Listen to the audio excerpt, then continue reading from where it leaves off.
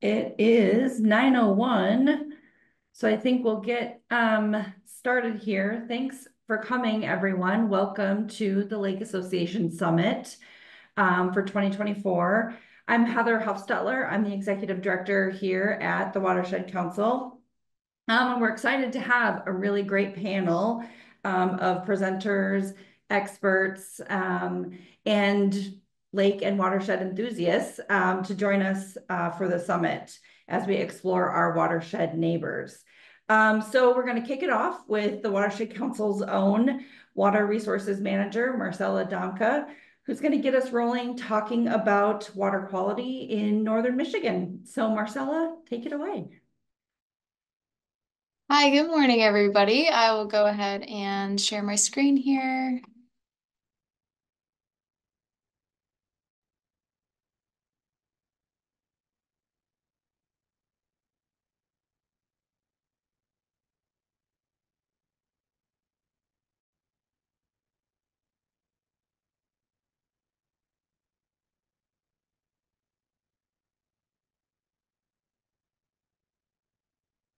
Okay, Kala, are you just seeing the main view, not the presenter view? Yep, it looks perfect. Okay, great. I'll go ahead and get started.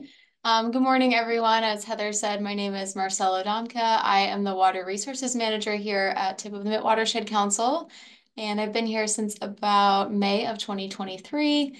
And I will be speaking about Northern Michigan's water quality, the state of our waters that we monitor and oversee, and the impact on our watershed neighbors, which is the theme of our Lake Association Summit today. So without further ado, I will go ahead and get started, and I'm happy to take any questions at the end. So just to give a brief introduction to the Watershed Council, this won't take more than a few minutes. Tip of the Mitt Watershed Council, we are an environmental nonprofit located in Petoskey, Michigan, and our mission is to speak for Northern Michigan's waters. So we're dedicated to protecting our lakes, streams, wetlands, and groundwater through a variety of different programs and departments. These include policy and advocacy, our education programs, our monitoring and research, and our restoration efforts as well. And our service area, which is kind of what I'll be focusing on today, the different watersheds within our service area, covers much of Northern Michigan. So we focus on protecting the water resources, primarily in Charlevoix, Emmett, Antrim, and Sheboygan counties. And that is what I'll be focusing on. So getting right into sort of the crux of our presentation, we have several water quality monitoring programs here at the Watershed Council, many of which I oversee as Water Resources Manager, and I work closely with our monitoring coordinator who completes the majority of this monitoring, alongside our volunteers as well. So our very first monitoring program is CWQM, or Comprehensive Water Quality Monitoring. And this takes place annually after ice out in the spring. And this program focuses on major lakes and rivers in our service area. And lately it has been, well, as of last year, it's been done on a rotational watershed basis. So that means of the 5 watersheds that we focus on, and many of these watersheds include smaller watersheds and sub-watersheds, but the 5 sort of top-level watersheds, those are done on a rotational basis. So each one is monitored every 3 years. So for example, this past year, we focused on our Little Traverse Bay watershed and our Charlevoix watershed. And this upcoming year, 2025, we will be looking at our Sheboygan River watershed, which is many different rivers and streams and lakes as well. So the Comprehensive Water Quality Monitoring Program, I'll talk a little bit more about different indicators and what parameters that program looks for, but just sort of as a top level introduction, we look at nutrients like phosphorus and nitrogen, we look at chloride, and we look at physical parameters such as specific conductivity, temperature, depth, dissolved oxygen. So I will get a little bit more into those in a few slides. Our Volunteer Lake Monitoring Program, or VLM, is exactly how it sounds. That is conducted primarily by volunteers. So this is a lake-specific program that is done on an annual basis with hundreds of chlorophyll A samples and Secchi depth readings coming from it each year. So the two kind of primary parameters that we focus on there are water clarity readings or Secchi depth, as well as chlorophyll A. And we really try and get an overall look at the biological productivity of the lake. And this is conducted annually, as I said, from June through August. So there is a specific schedule and protocols that volunteers follow for that. And our last major water quality monitoring program is VSM, or our Volunteer Stream Monitoring Program. And that is done annually in the spring and fall. And that focuses on rivers and streams that are wadable and able to be collected or able to be looked at for macroinvertebrate diversity and macroinvertebrate samples. So macroinvertebrates, for anyone that is unfamiliar, those are small aquatic insects that can be seen with the naked eye, and they are excellent bioindicators of pollution and overall water quality. So I said I would talk a little bit more about water quality indicators. So I mentioned several of these: nutrients, trophic status indicators, macros, physical parameters, and chloride. So when we first think about nutrients, which are primarily monitored through CWQM, we look at total phosphorus and total nitrogen, and these are essential aquatic nutrients that can indicate the health of an ecosystem and the level of pollution occurring within a river, lake, or stream. Trophic status indicators, on the other hand, those include chlorophyll A and Secchi depth, which is a measure of water clarity. And together, these two can help us understand the overall trophic status of a water body. So you may have heard the terms oligotrophic, mesotrophic, eutrophic, hypereutrophic. Those are all referring to the state of biological productivity. So how much algae, how much growth we have, how much food is available to larger organisms. So overall, how productive that lake, river, or stream is. Macroinvertebrates, I introduced those a bit in the last slide, but those again function as bioindicators for, in our case, river and stream health. And macros, there's, a huge different, or a sheer amount of diversity for macros, and they range from very pollution tolerant to highly sensitive. So when we collect these and identify them down to the family level, we are able to tell quite a bit about the health of that river and stream and understand the level of pollution that may be occurring in that water body. Physical parameters, so a lot of these are collected with our water quality monitoring equipment, or our multi-parameter probes. And these include temperature, specific conductivity. A chemical parameter would include dissolved oxygen. And these are critical characteristics that indicate the environmental overall suitability for wildlife and different chemical processes that are occurring within these water bodies. So, the theme of today is our watershed neighbors. Specific parameters such as temperature, specific conductivity, dissolved oxygen, those are all critical for the success of wildlife. And the final parameter there I have is chloride on the far right. So this is a crucial indicator of stormwater runoff, human-induced pollution from road salting, brining, stormwater effluent, and chloride can be toxic to wildlife in high amounts. So we do monitor that as part of our comprehensive water quality monitoring program and through some contractual projects as well. So we've talked about our monitoring programs and the different indicators that we look at, but we need to understand why this data matters, both at a human impact level as well as a wildlife impact level. So we'll start with human impact, and then we'll make the segue into wildlife.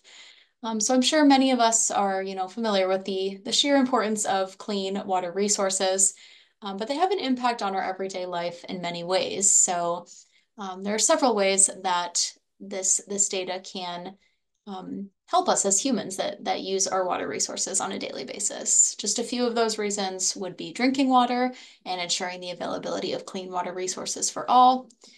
Agriculture, so that connects to food and use of everyday products, cosmetics, just products we can go to the store and pick out at any time. Recreation and tourism. So this connects directly to economic viability, the enjoyment of nature, and keeping those recreation and tourism economies flourishing and thriving. And ecosystem services, I just named a few of countless ecosystem services that clean water provides, but filtration, nutrient cycling, erosion prevention and stability, mitigation of extreme weather events, and so many more. So these are just things, again, I'm sure we're all familiar with, but our water resources are critical for our success as humans. And making that connection into why this data matters for wildlife, and bringing up the concept of our watershed neighbors. Well, our freshwaters are teeming with wildlife, right? We have such a sheer diversity of life in our lakes, rivers, and streams. And looking at this data that we collect at the Watershed Council, whether it's collected by staff or our wonderful volunteers, this can help us to understand different levels of pollution, nutrient influx. You can see that harmful algal bloom pictured on the right there. That has a lot to do with nitrogen and phosphorus input. I've pictured a food web there at the bottom, so this data can help us to understand a bit more about food availability, productivity of a system, and how that's going to affect the food chain, whether it's from algae and zooplankton all the way up to large fish or predators in our watersheds.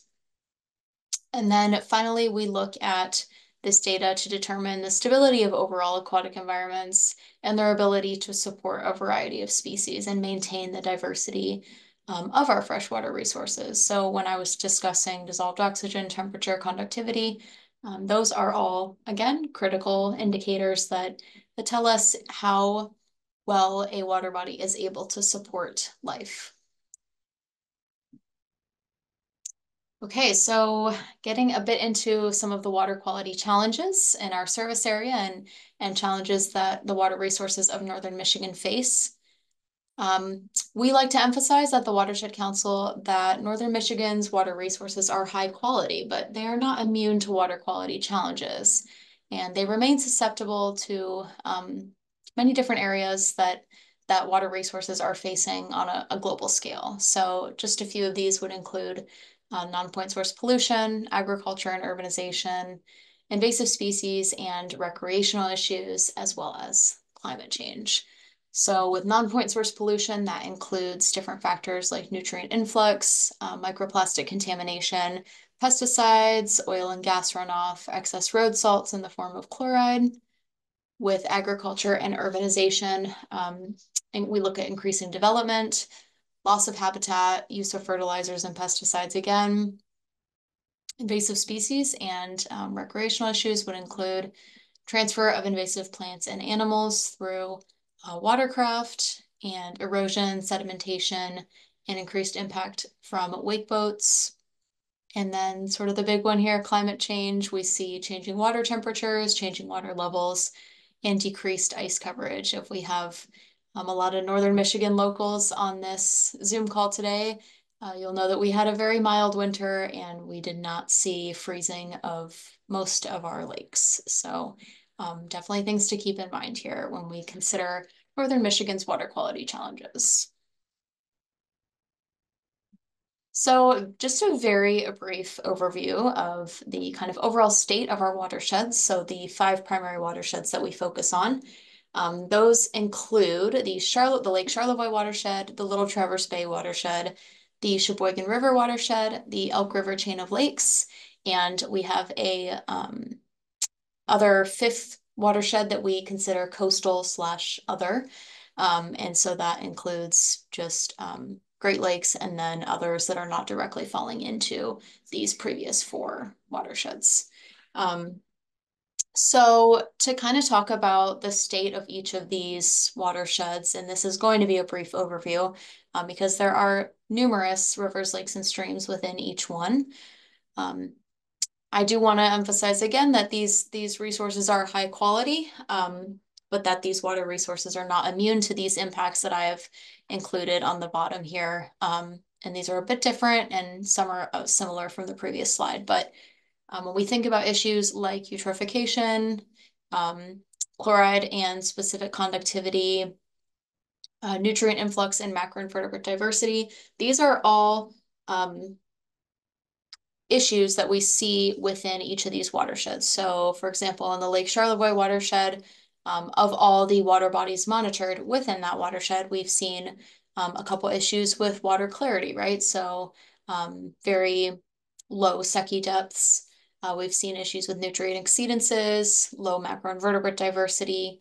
In Little Traverse Bay, we've seen many of the same issues, right? So water clarity, nutrient exceedances, a couple instances of very high specific conductivity, which can often be indicative of pollution issues, and a couple water bodies with high chloride levels as well. In the Sheboygan River watershed, we have seen, again, nutrient exceedances, water clarity, and chlorophyll A readings that would indicate eutrophic water bodies, and a couple sites with lower macroinvertebrate diversity. So when we collect our macroinvertebrates through our volunteer stream monitoring program, we assign eventually a grade to each of those water bodies. And when I say low macrodiversity, that usually means the water body got a rating of a C or a D on our scale, A being the best, and I think E is the worst. And then with the Elk River chain of lakes, again, many of these same issues, nutrient exceedances, low water clarity, and some higher levels of specific conductivity. And then in our coastal watershed, nutrient exceedances and low water clarity. So many of these issues are occurring across all of our watersheds and watersheds globally. And again, these are very high quality resources that we are aiming to protect and preserve, but it does not mean that they are not experiencing issues from human impact and pollution. So I wanted to take a very quick segue here, and I might, Kala, do you want me to pull up our actual website here? I'll put a link to it in the chat. Okay, that would be great. That's much easier. Yes. So a little segue, since I've been talking so much about our water quality monitoring programs and all of the data that we collect. This data is completely free and publicly accessible via our website. So Kala is going to put a link to our website in the chat that you should all be able to see.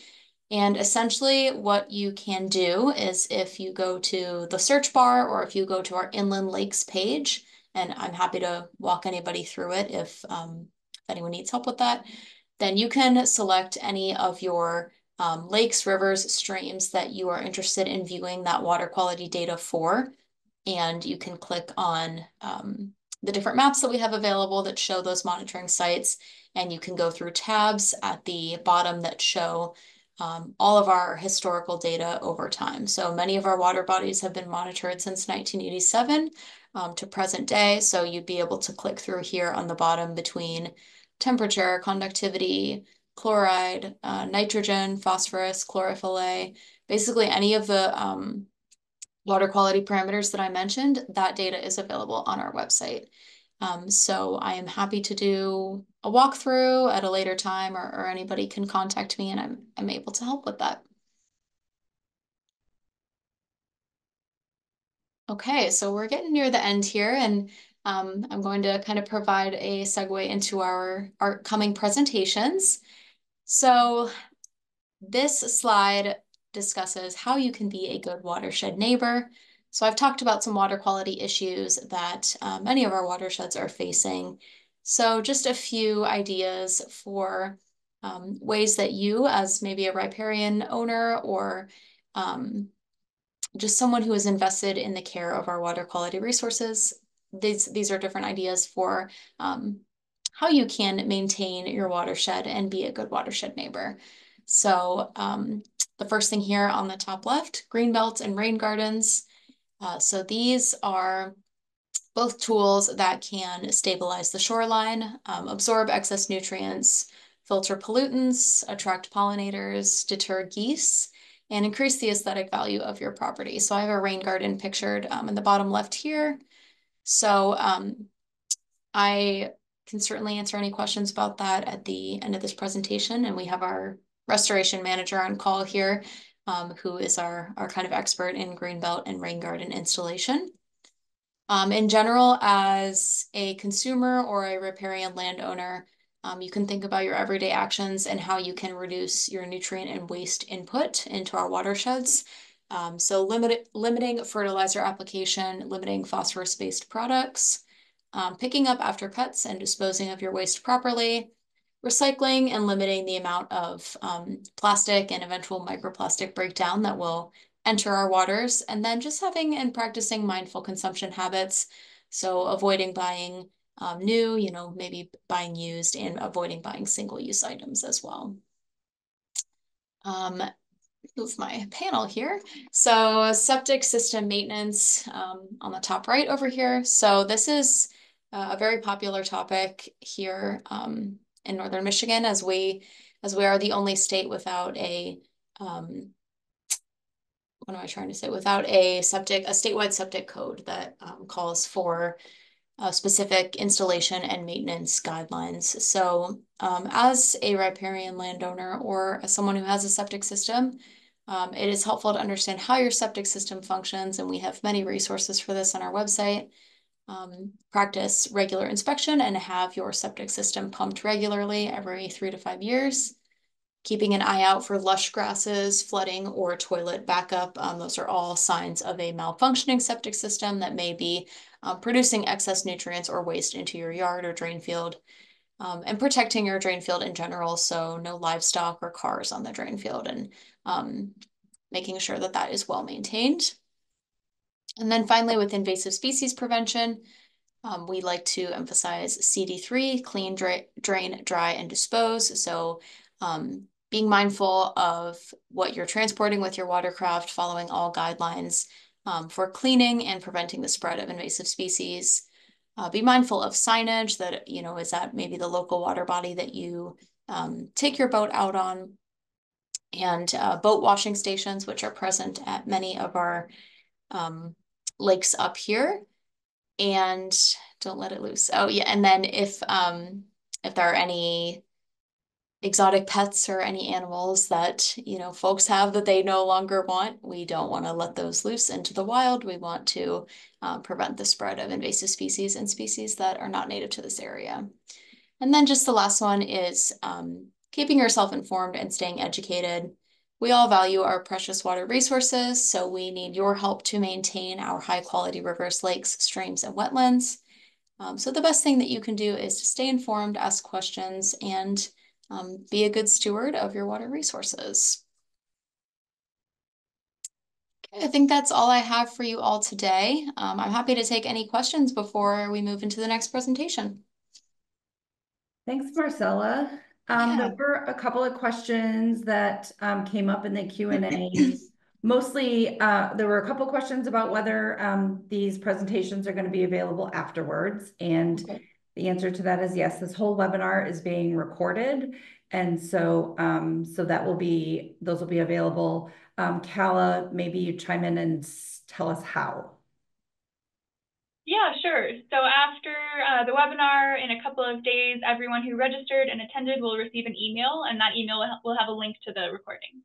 Thanks. And then there was another question about what about the Burt Lake watershed? And so I thought, Marcella, you can explain how some inland lakes fall within larger watersheds, that sort of thing. And then we also can put up a link to the sort of our region's watershed map also, so folks can take a look at that.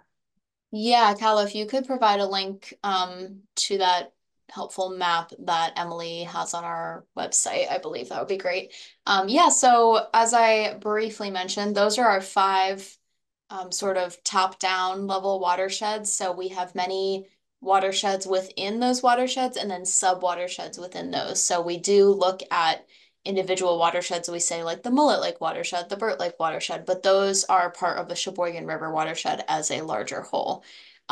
So those water resources are monitored closely and looked at closely, and we have data for Burt Lake and many of those water bodies within the Burt Lake watershed on our website, but we do not the Burt Lake watershed is not one of the 5 top-down watersheds. I don't know quite what I'm trying to say there, but it is monitored, and that's part of our service area.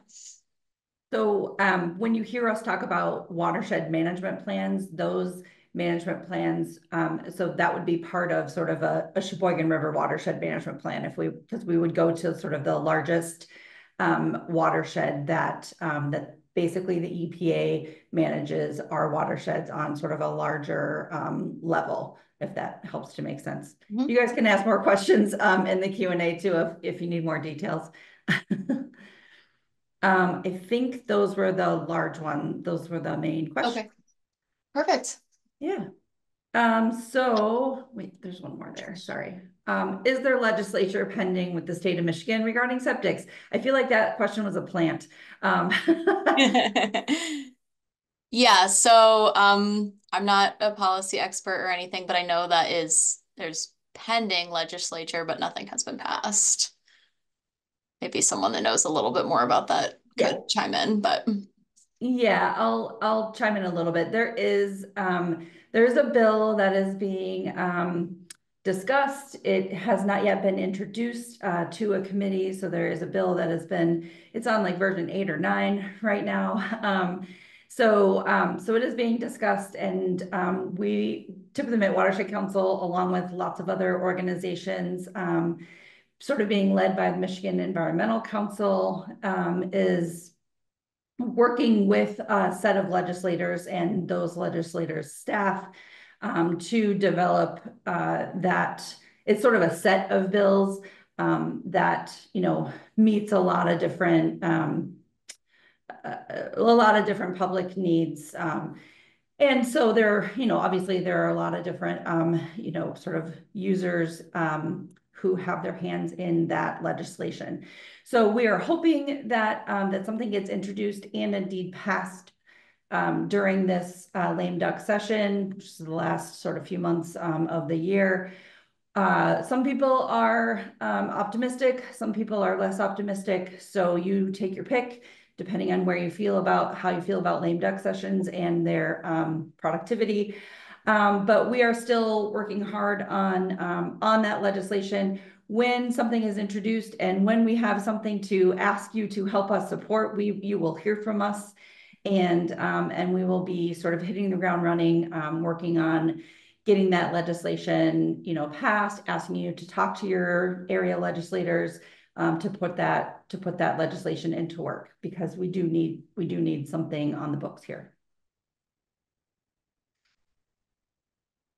And there's another question about water quality and septic systems. I am not sure exactly what we're looking for there. There are, like I said, the slides and presentations will be shared. If you need more details or have a more detailed question to submit, please do that, Sue. So we want to move on now to Kris Dye, who is the Little Traverse Bay Fisheries Manager, and he is going to talk to us about Great Lakes fishes. So we're excited about that. Kris, take it away. Hopefully you guys can hear me. Yes. Loud. Awesome. I'm going to try to share my screen. Look at that. It has been shared.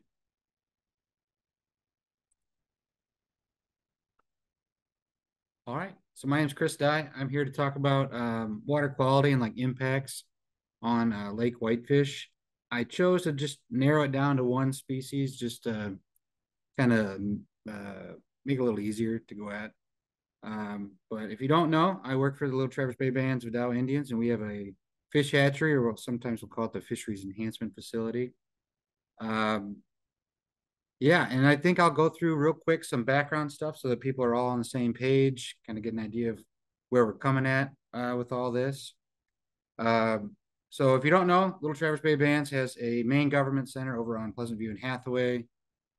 Most of our natural resource department is over there. I am not. I actually work at the fish hatchery, which we're north of the Levering, or I'm sorry, south of Levering, but north of the Pellston Airport. We got some outdoor rearing ponds. We have a little building. We just built a pole barn. We're fairly new. We just opened in 2013. We were very empty back then. We only had sturgeon in the building that first summer. But since then, we've kind of worked on trying to address a few things with like ciscos and whitefish. In 2020, we opened up a bigger central part of our building. We started reusing our water. So our water is basically recycled. And a lot of times we either have no output of water or maybe like a garden hose worth of water coming out.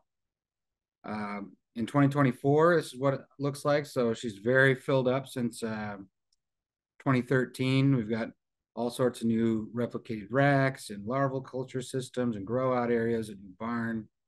And so we're really, really, really busy all the time. There's only 3 people that work here full time, year round. And then I have 2 seasonals that come in. Now, we try to focus on 4 different things at our hatchery. So if you're wondering why, talking about research projects and stuff, unlike maybe a normal hatchery that might do a lot of stocking just to stock, or, maybe they're trying to get somebody to catch more fish. Ours comes down to like research, restoration, education, preservation. So preservation would be like supplemental stocking of walleye to provide maybe like a fishing opportunity for someone somewhere. Education, so that'd be like our presentations that we do, but the main one is normally our sturgeon in the classroom. So we're reaching out to younger communities there. Restoration activities like lake sturgeon, stocking in Burt Lake in the Sturgeon River, and then also our whitefish into the bay. Now, 90% of my time is actually spent on research projects, and so we'll get into a few of those in a couple minutes. But right now, I think we got 19 ongoing research projects. I want to say 17 or 18 of them are on whitefish. So we're really, really focused on whitefish, and I'll get into why that is here in a minute. But it's partly why I chose to go with this, because we have a lot of projects I could probably cover for this. But yeah, whitefish, if you guys shouldn't have a picture in your head of maybe not just a fillet on your plate, but what they look like out in the wild. A lot of ways that we look at, like historically, what were things like, is we look at commercial fishing records. And so this is just a plot of commercial fishing, I mean, a long time ago, but this would be like everything since the European settlement, right? So there were fishing, for the last 10,000 years, but the market style fishing, that started a lot of times too, before 1917, the data was either written down on a napkin or something. It got thrown away. So there's a lot of missing data points prior to 1917. So if you're thinking that like, oh, maybe we didn't harvest that much, it's actually the data, we just lost it.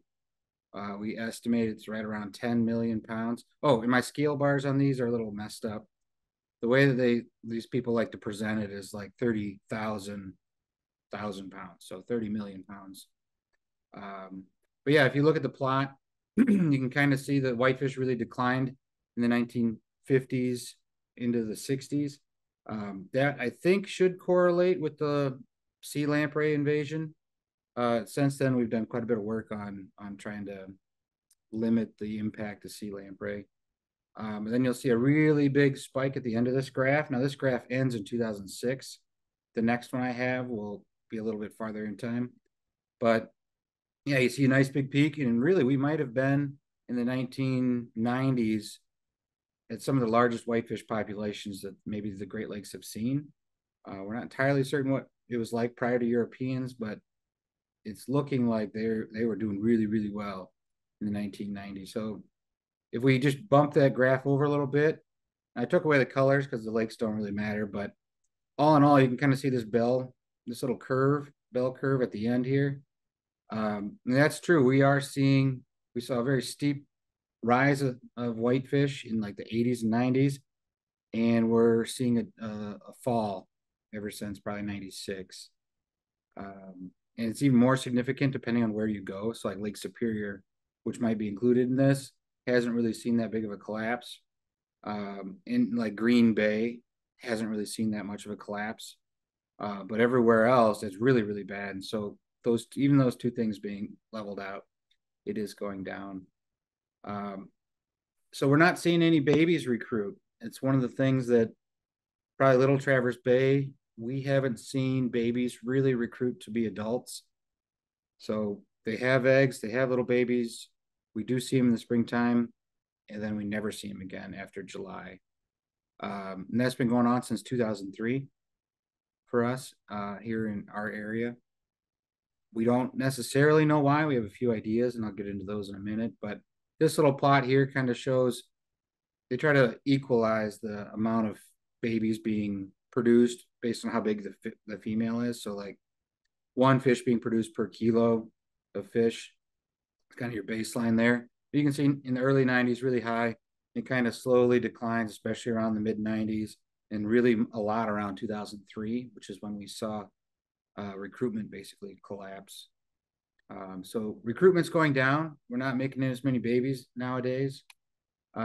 If you even look at like the growth of those fish during this same period of time, you can break it down from prior to 1996 and 96 after. It's a huge difference. And so we're not seeing fish at age 1 or 2 reach the sizes that they used to.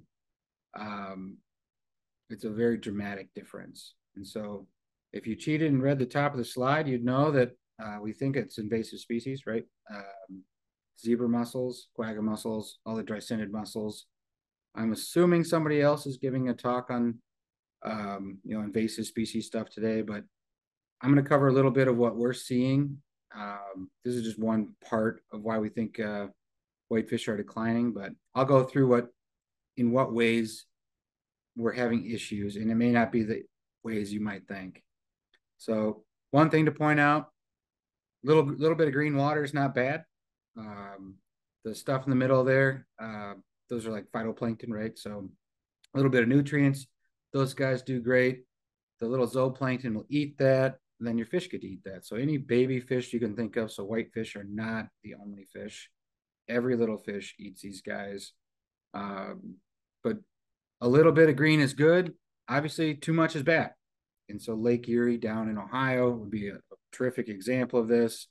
They get green algae so thick and toxic that it kills everything. And there are even hypoxic zones where the algae is either died or is dying off, and the bottom of the lake has gone hypoxic, and all the fish cannot live there. So they have to live above that line, which is like 2 or 3 feet down from the surface. But I will say, inversely, if your water is so clear that you can see 50, 60 feet to the bottom, that is really, really bad as well. From a point of life, if you're thinking about what can live there, if you're seeing 60 feet down, that's a barren wasteland, and that nothing can survive there. And unfortunately, it's not all just about food.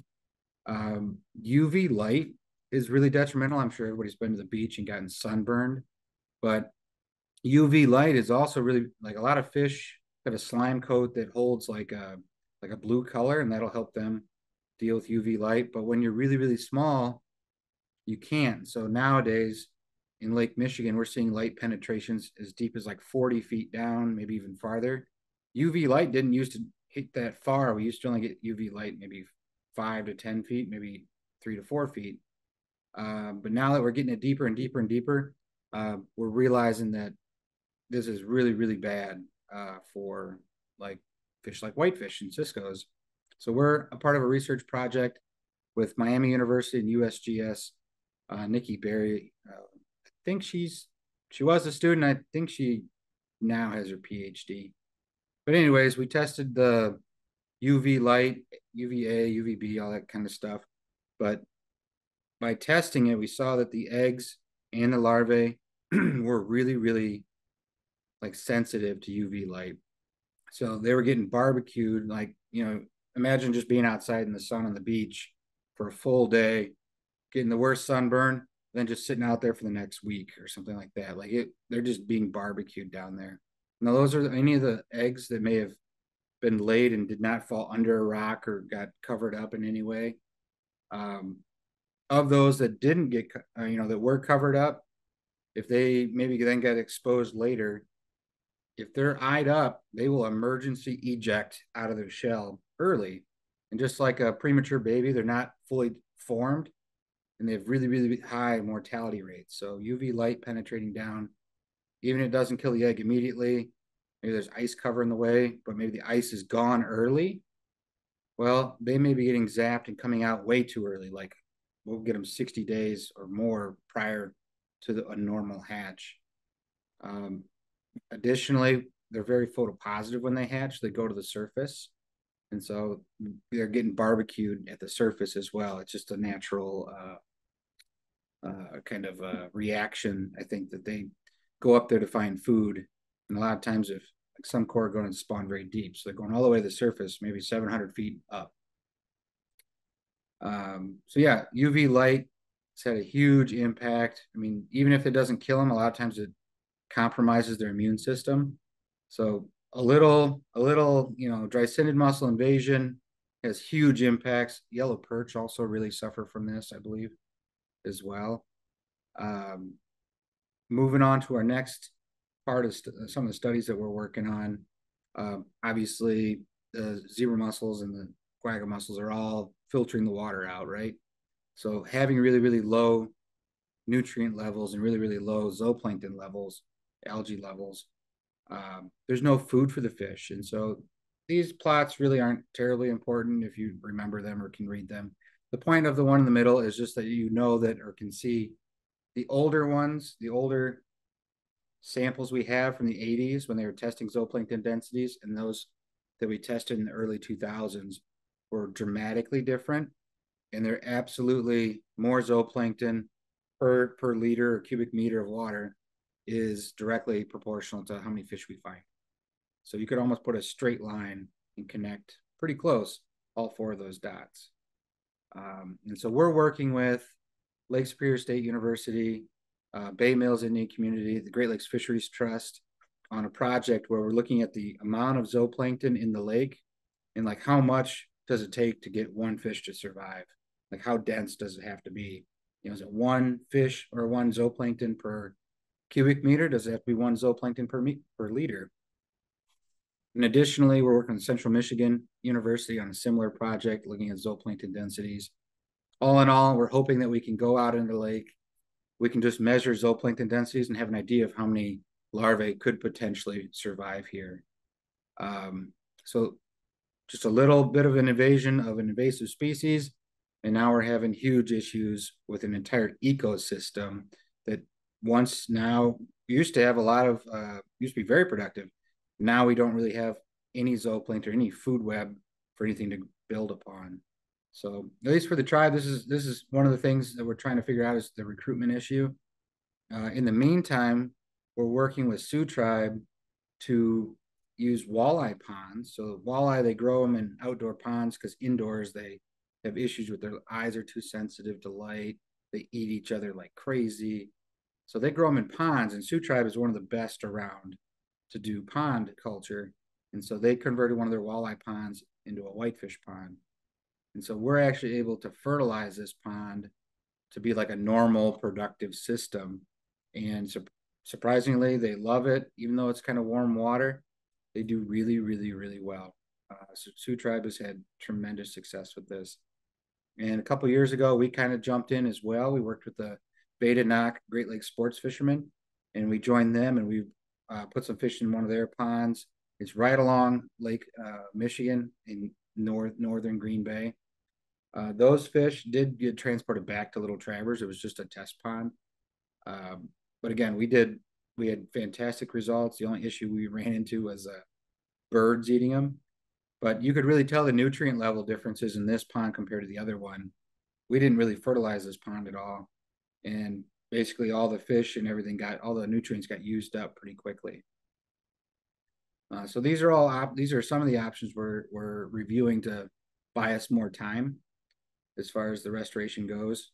If I didn't say it already, and it might not have been apparent in those other pictures or other plots, since we're not seeing any babies recruit, it just means our population is getting older and older and older. And so natural like loss, like just dying of old age is happening. And we're getting fish into the 25 and 30-year-old range where we used to not see that barely ever. But now our entire population is over the age of 25. It's very big, but we're having no babies. We haven't seen babies since 2003. And so we don't think they live terribly longer than that. So that's why we're pushing these timelines is we're like, gotta get moving, gotta get moving. Now, the only place that we do see recruitment is Southern Green Bay. Southern Green Bay is actually doing quite awesome. And what they've found in the last few years is that their river spawning populations of whitefish have come back, and they're now putting out more fish than the lake is. They're more successful, and a lot of that has to do with those are the only nutrient rich areas are those coming out of the rivers. And so I have a little map here from Lydia's paper, but the Menominee, the Peshtigo, the Encanto, and the Fox rivers all have tremendous output. And Green Bay right now is the only place in the Great Lakes where we're seeing populations of whitefish grow. And if you live around the northern side of Lake Michigan and you're seeing a little bit of whitefish, we think a lot of those are actually straying outside of Green Bay. Like they're just so big, they're actually starting to reach out because whitefish will travel a really, really long ways. So for the tribe, we actually joined a work group or helped start a work group with the Nature Conservancy, Sioux Tribe, Bay Mills, and the DNR. We came together trying to like kickstart or investigate how we can kickstart river spawning populations here in Michigan, or at least the east side of Lake Michigan. So any tributary along there. Sioux Tribe's actually looking at the northern part of Lake Huron. So yeah, we're looking into this. We've taken a few steps. Sioux Tribe has already started stocking the Pine River, which is west of Cedarville, and the Carp River, which is north of St. Ignace. So they have a couple years in on that.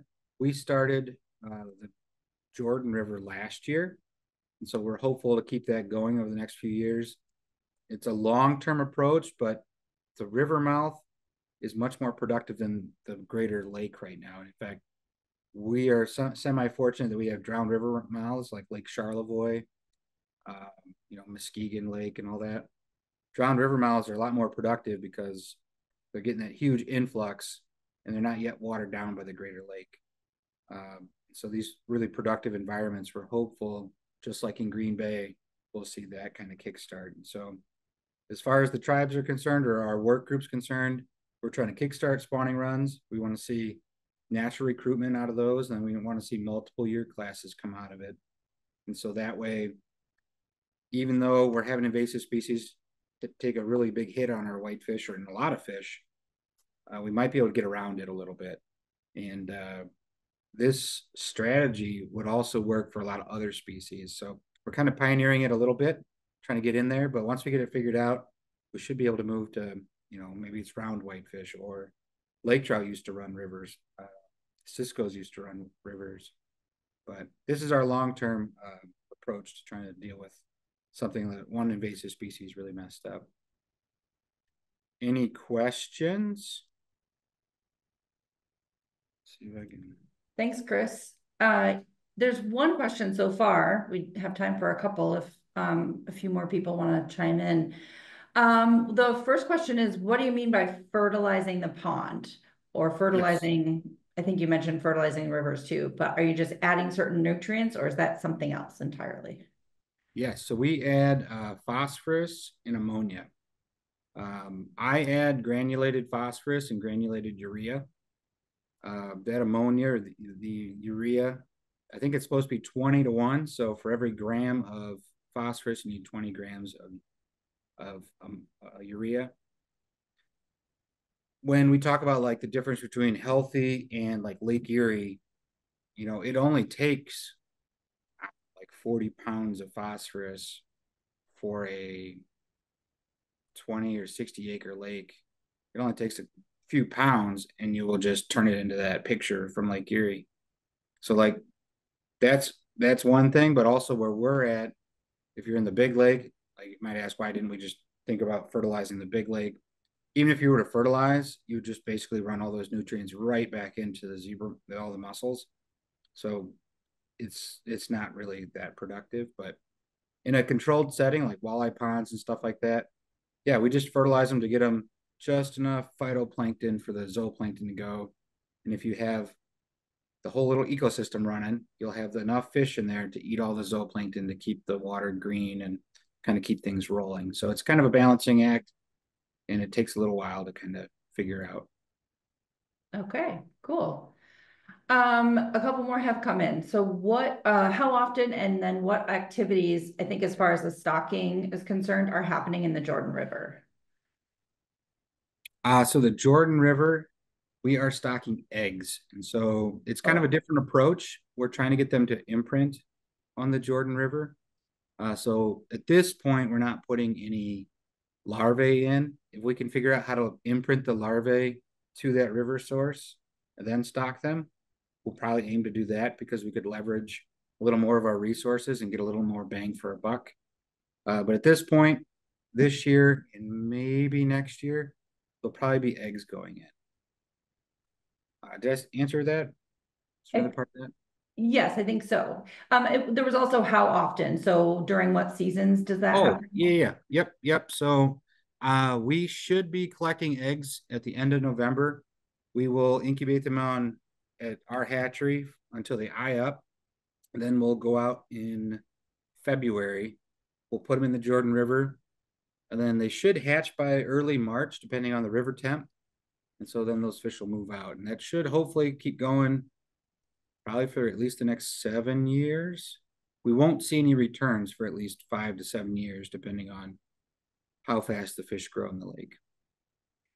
So the temperature determines how fast they grow. Is that what you're saying? Yep, and incubate. Yeah, everything. Yep. Well, yeah. So what's the ideal river temperature then? We want them to get really, really cold in the wintertime, then warm up pretty good in the summertime. So a lot of times, like ice coverage in the lake will get nice and cold, maybe 4 degrees or below. Rivers will do the same thing. They'll even go down to almost 0 centigrade. And then you want them to have a long period of time cold because that helps them develop in the eggshell. The longer it's cold, the more they stay in there and the larger they'll hatch out at. And so the longer they're in there, the bigger they are, the more independent they are when they hatch. And then early spring, yep, you'll see it warm up. And then we've seen like some of our walleye ponds, they've gotten all the way up to like 28 degrees centigrade. So I'm guessing that's around 80. And our whitefish have done quite well. I would probably say the whitefish, their favorite temperature is about 70 degrees Fahrenheit, about 18 to 20 degrees centigrade. They do really, really well. So hopefully that answers the water temperature question that just popped up. And then there's another question about any impact of harvest rules if we have the survival of the young, that's the problem. So are we saying that the whitefish that we see in restaurants farmed because they seem pretty highly available to us, right? Like on our plates. They are. So I think if I can get my presentation to roll backwards all the way to the front. Well, right. I'm close. So I guess this slide would probably be the best one to point at. We're still harvesting quite a bit of fish out of there. We're just not seeing any babies. So it'd be the equivalent of like, everybody being over the age of 80, nobody's had a kid in 2 decades. Well, I guess we're going to be kind of concerned about that. Or maybe I guess in this case it'd be nobody's had any kids in 60 years and people are like, oh my God, what's going on? So for the fish, we should have seen babies a long time ago, or at least a couple little blips on the radar. And we're not. So they are out there, and we may have one of the largest populations of whitefish we've ever seen, but they're getting to the end of their life. And so commercial fishing has been going on. I know a lot of people are really worried about overfishing, which absolutely is a thing. A long time ago, so in 1927, I think it was, the state of Michigan had over 10,000 commercial fishermen. And every one of those fishermen put out more net than all of our fishermen today combined. To give some kind of perspective on that. I think we might have like less than a dozen, maybe less than 2 dozen fishermen left. Certainly less than 2 dozen in Lake Michigan. So like the scale of that is just insane. So we went from 10,000 to maybe 10, right? 1,000-fold decrease. So the amount of effort going to the lake is greatly reduced. And so that's really helped a lot over time. But now we're harvesting enough fish that we really have no influence on the outcome of what happens. So whether we don't fish or do fish, all the fish are going to die of old age in the next 3-4 years, maybe 5. We don't really have any, if there's 1 million fish in the lake and we're harvesting 1,000 of them, it's a very, very small number. Okay. So I was thinking about a question of my own too. So if the Green Bay rivers or Green Bay tributaries are being very productive, are we going to see any of those Green Bay fish migrate into the main body of Lake Michigan? We are seeing, I have a picture of Michigan. Maybe I did. We are seeing some fish migrate out, and they're going into, I guess this is kind of it. Do I have a highlighter? It says I can highlight things. Can you see that? Yeah. Yep. So they are going up and out and into the main lake. Like I think they still see quite a bit, but the farther you get away from Green Bay, the fewer fish we find. Okay. So like Nobbin has more fish and younger fish than we do in, say, Cross Village. Right. Okay. Cross Village has younger and more fish than we see in like Little Traverse Bay. And honestly, Grand Traverse Bay, for whatever reason, those fish are pretty tight to staying down there. So for the most part, a lot of those fish are just staying down in there, and so their population is mildly protected. They're just kind of stable. They're at a really low level. They're not doing great, but they're not recruiting, but they're not going away as fast. Okay. Any other last questions for Kris? I don't see any popping up. Anything else you want to make sure we know or can do before? I think there was somebody talking about mussels maybe today. Yes. Yep. So maybe they have all the answers. I hope I didn't steal anything from what they're doing, but we'll see. She's next up. So oh man. Well, I apologize. Perfect. It's important stuff. So everybody keep listening. All right. Thanks, Kris. So next up we do have Danielle Matuszak. Hopefully I said that correctly, Danielle. Great. So she is a biologist with the Southeastern Wisconsin Regional Planning Commission, and she is going to talk to us about freshwater, both native and invasive mussels.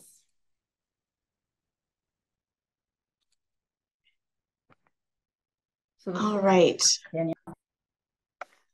Are you guys seeing my big presentation? Yes, looks great. Okay, fantastic. If it looks like I'm staring into space, I have multiple monitors set up, so I promise I'm not. Thank you for the introduction. I am Danielle Matuszak. I'm a specialist biologist at the Southeastern Wisconsin Regional Planning Commission. So I currently am not working and living in Michigan. However, fun fact, Marcella, Domka, and I went to grad school together. So I did live in Michigan for a while, so I am up on kind of the mussel kind of populations in Michigan. And so, as was mentioned, I'll be talking about freshwater mussels and kind of their conservation. The presentation will be heavily focused on kind of what you as riparian owners and lake users can kind of do and keep in mind to kind of help protect these organisms that are living in our lakes and rivers. So just a quick little background information. So I work for the Regional Planning Commission, the Southeastern one in Wisconsin. So in Wisconsin, there are multiple planning commissions, and we are quasi-governmental. So we are in between state level government, like the DNR, and above county government. The commission was established in 1960, so we actually predate the Clean Water Act. And a lot of our water resources data and kind of historical reports and plans also predate that Clean Water Act. We are composed of teams of scientists, planners, engineers, GIS specialists. And the team I specifically am on is the Lakes and Rivers team. And we do everything from aquatic plant management plans to recreational use studies to we currently have a regional chloride study that we're doing across the 7 counties that we have jurisdiction over. And so as part of my job, I do a lot of water resources planning. However, my graduate degree is in fisheries and wildlife, ecology and evolution behavior from Michigan State University, where I did look at invasive mussels as my primary research topic. So without further ado, I will jump into the meat of the presentation. And we are going to talk a little bit about mussel history and some facts about mussels and native mussels before I jump into kind of the threats to them. So starting out in Michigan and in much of the Midwest, mussels were actually farmed in a way where people would go out into the wild, pick them up, keep them, and make buttons out of them. So a lot of buttons you find in very, very old clothing where they're kind of that pearly, iridescent look, they were actually made out of mussel shells. They would punch holes, as seen on the photo here, make buttons out of them, to the point where the populations of mussels declined greatly in the early 1900s. The Michigan DNR, previously called something else, it wasn't quite the DNR then, put some restrictions in on the harvesting of mussels. And by the end of the 1940s, in conjunction with the kind of regulations that were put around harvesting mussels, and the increased use of plastic to make buttons, the demand lessened for native mussels to be used to make these buttons. However, Michigan native mussel populations are still not considered stable, and many scientists contribute this to the wide over-harvesting of them in the early 1900s. Additionally, native mussels have great cultural significance, not only in Michigan, but across North America. Indigenous populations once utilized them as a very important source of food. They would use the shells to make tools, all sorts of things. Unfortunately, though, due to contaminants mainly caused by humans, such as PCBs, which is a polycarbonated biphenyl, heavy metals, native mussels are typically not edible anymore. So if you see native mussels, please leave them alone. Don't eat them. It's not good for them and it's not good for you. And so jumping into some fast facts to kind of help set this stage. So North America has the highest diversity of freshwater mussels, about 300 species, give or take. That being said, many of these species are endangered, threatened, and are at risk of going extinct, or they're at risk of their habitat being so decimated by humans and a whole bunch of other things that I'll get into, that they're at risk of going extinct. And so when you have healthy mussel populations in lakes and rivers, that's typically an indication of a healthy water body. They're very sensitive to any sort of pollutants in the water. They're sensitive to temperature, to what kind of substrate they're using as their habitat. So typically they prefer sand, gravel, small cobble. They really are not the biggest fans of soft, flocculent, mucky matter on the bottom of lakes and rivers. They like a little bit more stable substrate to kind of burrow into and then filter feed from. And so similar to invasive mussels, native mussels are filter feeders. And so as was mentioned in the previous presentation, how zebra mussels can drastically filter feed out all of the plankton and all of the good stuff in the water, it leaves nothing for the native mussels. However, in the flip side of that, native mussels also can help filter feed and clean the water in a sense. They act as a filter on a fish tank would, if you have a goldfish tank in your room. In addition, they provide food for other organisms. And this is everything from otters to raccoons, herons, egrets, muskrat, all sorts of things. And something that is very interesting about native mussels is their reproductive cycle. And I'm going to focus a little more time on this since a lot of the threats to native mussels come at specific stages in their reproductive cycle. So to kind of do a brief overview, you'll have a male and a female mussel at the bottom of a lake, say. Those males will release sperm into the water column where the larvae will be kind of filtered out by the female, and she will internally fertilize them within herself. They will get to a certain size and certain kind of time span, and this varies greatly for the time and size with each mussel species, but they'll develop inside the female, and then eventually they will be released into the water by the female. When they are released in the water, they are called glochidium, and this small larval stage is when they have to find their host fish. So most native species of mussels use a host fish. So some use multiple species of fish. Some use just one. There are some native species that use salamanders, I believe, or mud puppies, but the vast majority of native mussels use fish as a host fish, as a parasitic stage in their life cycle. So the larval mussels, the glycidium, will attach to the gills of the host fish and kind of ride around in the gills of that fish until they have reached their juvenile stage. Once they've reached that juvenile stage, they'll detach from the host fish's gills and fall to the floor of the water body. Now, this is where, when they're falling to the floor of the water body, they need to try and find, a good substrate to kind of make their home in. Most native mussel species don't travel great distances. They're, for the most part, sessile creatures. Some of them can move a little bit, but you won't be seeing them travel great distances like whitefish would, as an example. And so they'll stay, for the most part, kind of in the area that they landed in when they were juveniles. And so once those juveniles fall from their host fish and go down to the bottom of the lake or river, they'll mature there at the bottom of the water body until they've reached reproductive age, and then the cycle starts back over again. And so throughout all of this, there are many different things that can impact their reproduction. So water temperature, currents, flow, the amount of food available, the amount of fish available, temperatures impacts on fish, the substrate availability, a whole host of things. And so some of these I will be getting into today and kind of describing specifically how they are threatening native mussel populations, and then also talk a little bit about what you as riparian owners and lake users can do to kind of mitigate some of these things. So some of the threats, as I've mentioned a little bit already, we have the decline of their host fish species. So they're the fish that they need to have their kind of parasitic stage in for their reproduction. There's also the effects of climate change, as many people have heard, where the water that we have in our lakes and rivers is warming over time. So when you have species of fish and mussels that are sensitive to temperatures, this can impact them.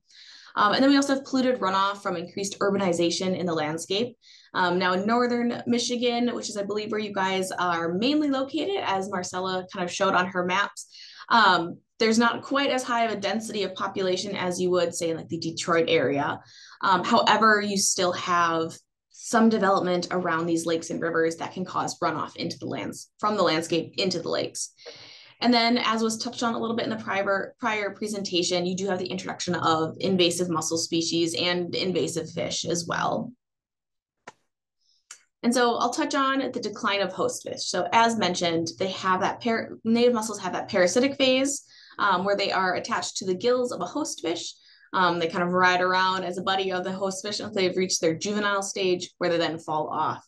And so because freshwater mussels depend on this sometimes only a single species for their life stage, if that single species of fish is at risk from overfishing, warming waters, lack of habitat, lack of juvenile recruitment, then you have risk to the mussel population in turn, since that key stage of their life cycle is unable to be fulfilled since there are not host fish available for them. And then I also mentioned climate change. So most lakes and rivers we've seen across the Midwest and across North America are very slowly warming due to increase in greenhouse gas emissions, the increase of kind of the extent of climate change. And so this kind of reduces the range to where host fish and mussels can survive based on the kind of water temperatures. In addition to water temperatures, we're having less ice. This is also touched on the previous presentation, which was an excellent setup for mine. So we're seeing kind of this increase in temperature, decrease in ice, all of which affect both the temperatures of the water, but also where the host fish can live, as well as where the mussels are able to survive now. And so with climate change, we see increased intense precipitation. These events are more irregular. They're more, they're irregular, larger, more intense, as we've seen with, the hurricanes down in Florida this year. And so these high intensity precipitation events can cause a large increase in runoff of polluted stormwater into our lakes and rivers, which again, in turn can pollute the waters and make the waters either have pollutants in them that will bioaccumulate in the mussels themselves as they filter feed, or can cause harm to the actual mussels or the host fish themselves. And so with this, as you have increased runoff into the water body, you have increased sedimentation, where sediments that have been run into the lake are slowly settling out of the water column and are in turn settling on top of these mussels that, again, don't move around that much and will effectively suffocate them. And I touched on pollution. So when we have urban sprawl, when we have more development happening around water bodies, lakes, rivers. And when I say development, this is anything from rural homes, urbans, suburban, wastewater treatment plants, croplands, all of the things that are kind of listed on this diagram here. Since mussels are filter feeders, they're incredibly susceptible to polluted runoff and any sort of contaminants or nutrient loading that is in the water column. Again, as you are seeing, there's kind of a theme through this. If we're hurting our host fish, if we're hurting the habitat, our mussel populations themselves are not going to be able to thrive. And so when we're looking at pollution from a variety of areas, whether it's from a big city, from a wastewater treatment plant, or just from cropland, or even in some cases, forested areas, there's going to be runoff to some extent. That's natural, that's part of the hydraulic cycle. However, it's what's in the water as it's running off into our water bodies is what we need to be very aware of, making sure there's not fertilizers, direct sources of pollution, all of these things. And so as was touched on, invasive mussels. So this was a very hot topic in Wisconsin for a very long time, in Michigan as well. Now zebra mussels are fairly commonly known about, fairly researched in the last, several decades. It is thought that zebra mussels and quagga mussels were originally introduced into the Great Lakes in 1980s, give or take. And so zebra mussels and quagga mussels are very aggressive species of non-native mussels. They are aggressive colonizers, they're aggressive filter feeders. As was mentioned in the Great Lakes, zebra mussels and quagga mussels have effectively decimated the phytoplankton and plankton communities in the Great Lakes. And they're also, as aggressive colonizers, as pictured here, they can colonize on top of native species and basically starve them to death because the native species are not able to open all the way, which prevents them from getting out, being able to pull in water to filter feed. And so this, besides being as strong competition for feeding, colonizing on top of natives, zebra mussels and quagga mussels in general are a bit of bad news. Some big news here in Wisconsin, where I am located. One of our large lakes, Geneva Lake, recently had a confirmed discovery of quagga mussels. Up until now, Wisconsin's only ever had zebra mussels. We now have a confirmed, genetically DNA tested population of quagga mussels that have established and been established, we expect, for a few years in inland lakes.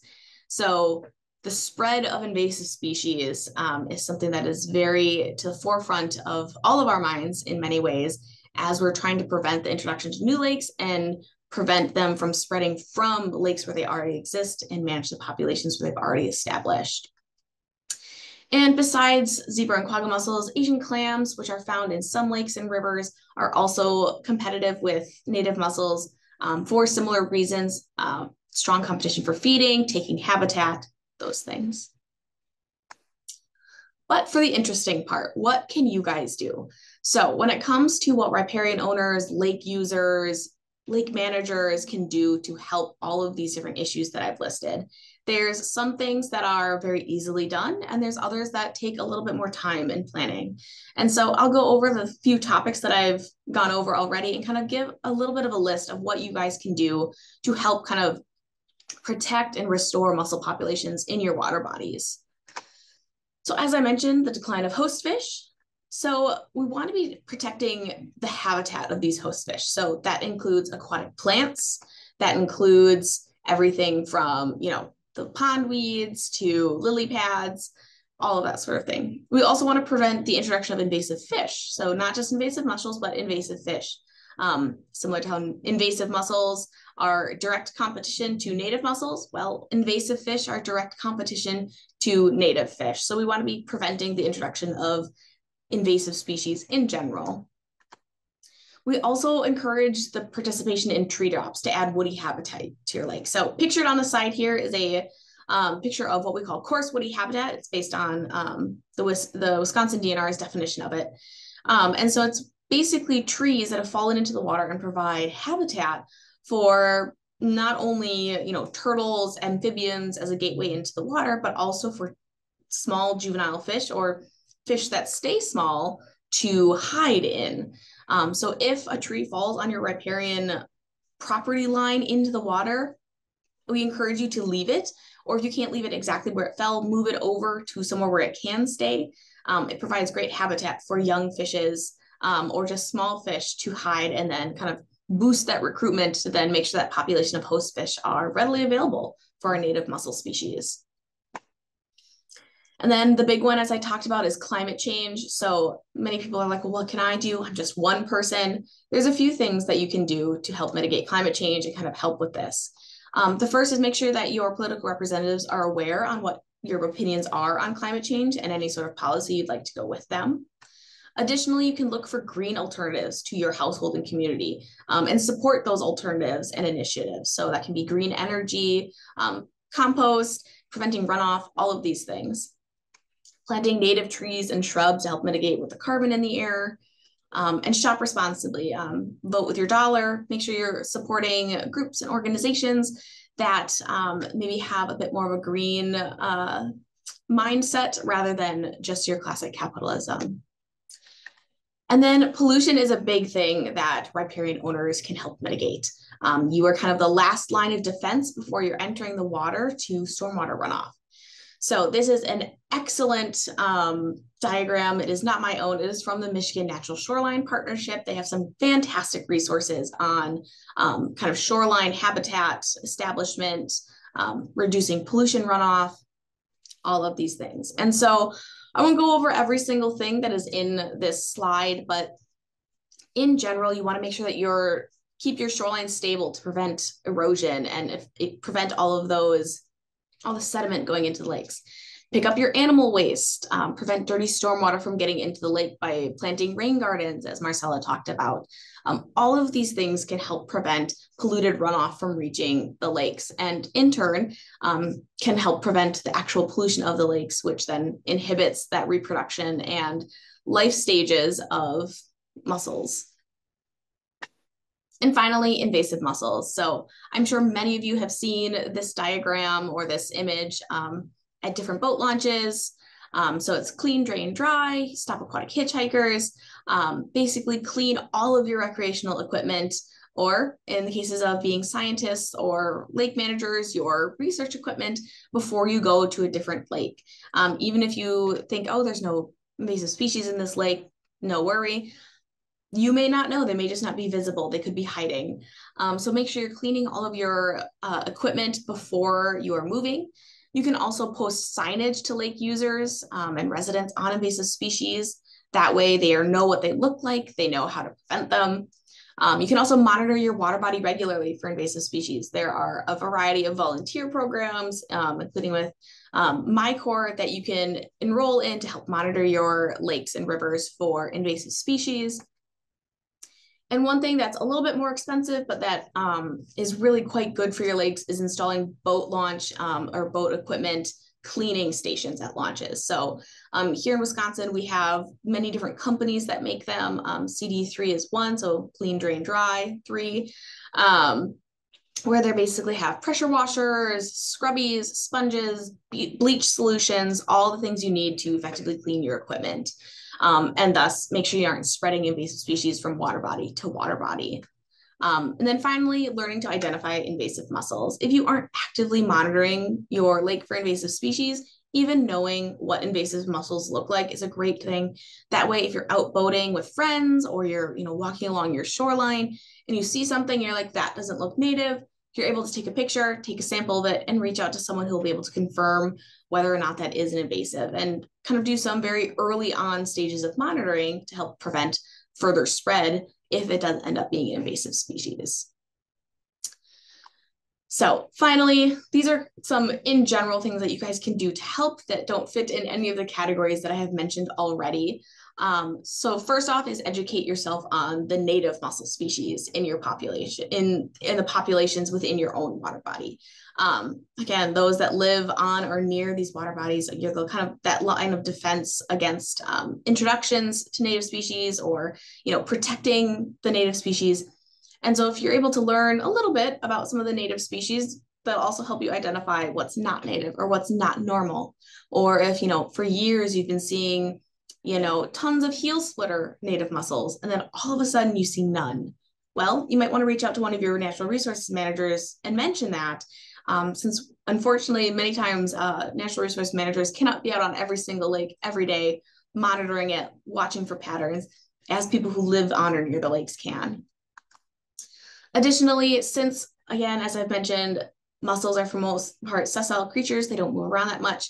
If you have really intense motorized boating activity happening right on top of mussel beds, you're basically stirring up the sediment, which then will resettle down on top of them. You can have them get scraped up with props. So just making sure that if you have a really rich mussel bed, that you're protecting it from this intense motorized traffic. And then finally, also talking about how, if you have any sort of building projects. So I'm sure Wisconsin and Michigan regulations on building of piers, culverts is different. But if you do see that people are putting in permanent docks, or if there's culverts being put in, or any sort of kind of building of boardwalks, bridges, that sort of stuff, reach out to someone who is involved in that and say, hey, have you guys taken into consideration if there's any mussel populations in the vicinity that would have to be accounted for before you start construction, or before you have to do any remediation efforts if it does end up impacting that native species. So these are all things that you can do to help. And in some cases, it seems a little overwhelming. Well, I'm just one person, what can I do? Well, if I like to use the drop in a bucket theory, you may think that you're just one single drop. Okay, I'm just one drop of water, I'll never fill up the bucket. Well, if you and a couple of other friends, okay, now you're 3 drops. And if each of those people has several more drops, eventually you're going to have enough drops to fill the bucket and actually make a change. So that's kind of the mentality to have, of even you as an individual person can have really great impacts on your lake's health. So with that, I'll take any questions. It was wonderful to present to everyone, and so far what I've watched of the other presentations has been very interesting. So I'll take any questions now. Thanks, Danielle. That's really cool to learn a little bit more about mussels. I know lots of people have been noticing fewer and fewer mussels in lakes. So we do have some questions. Steve wants to know, in that life cycle, are there any issues or maybe detrimental effects for the host fish? So it varies from fish to fish. Primarily, it is a parasitic kind of relationship. For the most fish, the fish won't typically die from it. It's not like you have a full an adult mussel hanging off their gills. They're incredibly, incredibly tiny. Most of the time, the fish barely notice. I'm not an expert on every single of the 300 species that there are in North America, but the overwhelming majority, for the most part, it's not widely detrimental to those host fish. Otherwise, there's no benefit to killing your host fish if you may need them again next year. True enough. And then, are there certain species of fish that are favorites, maybe that we might see in sort of these northern inland lakes? Potentially, yes. So again, northern Michigan is a little bit outside of my jurisdictional area of where I know fish. I'm also not a fisheries biologist for the most part. I focus more on the invertebrates, aquatic plants. However, many species of trout are host fish. And a lot of the host fish aren't necessarily game fish either. So trout is kind of it's a very typical game fish. But many host species have, there's species of fish that most people don't know exist, like daces or darters, that are very small. Most people just lump them in with the minnows.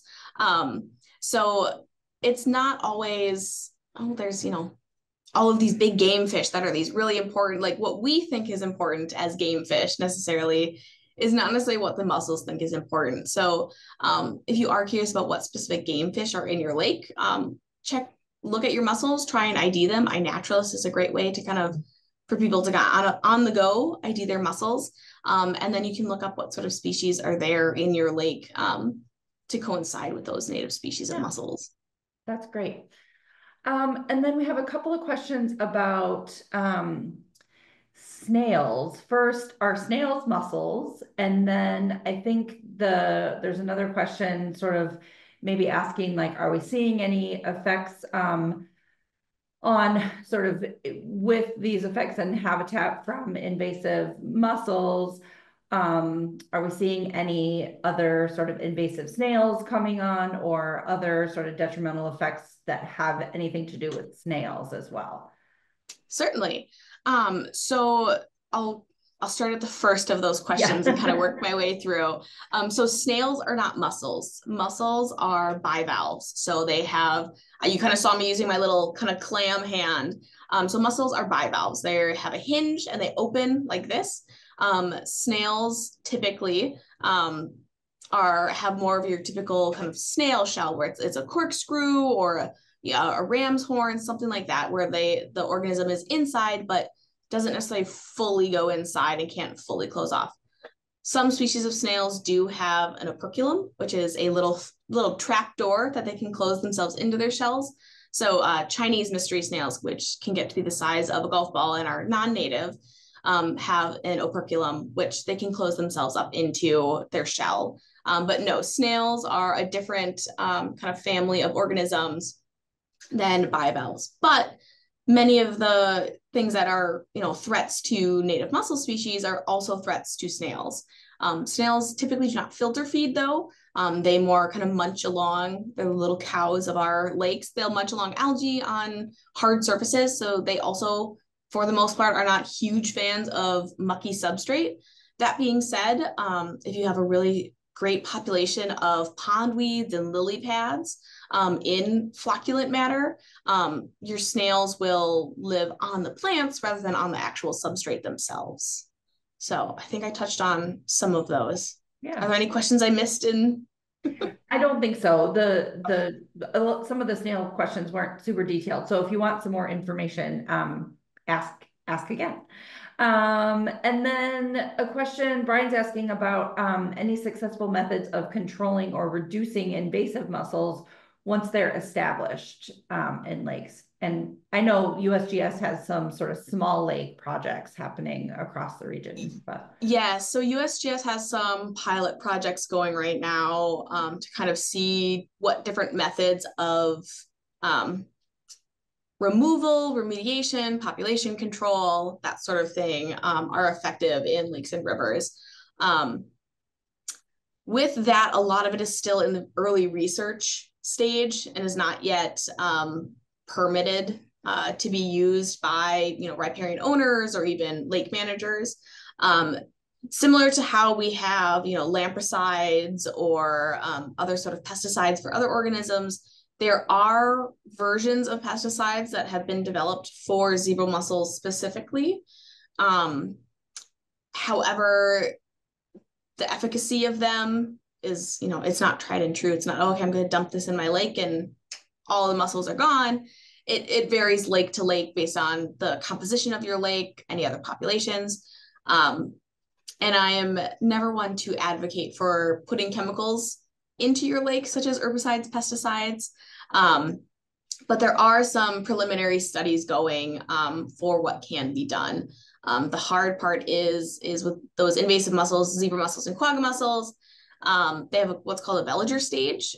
So it's basically a free floating, almost microscopic stage where they just hang out in the water column. So if you aren't draining your boat, you may think, oh, I don't see any mussels. There's none in there. Well, you could have thousands of basically juvenile mussels, veliger stage mussels that you're transferring. So a lot of the studies are looking at more prevention of spread than actual in-lake remediation. That being said, one of the things I like to remind people to keep in mind is eventually Mother Nature will pull herself back into equilibrium. It just may not be in our lifetimes.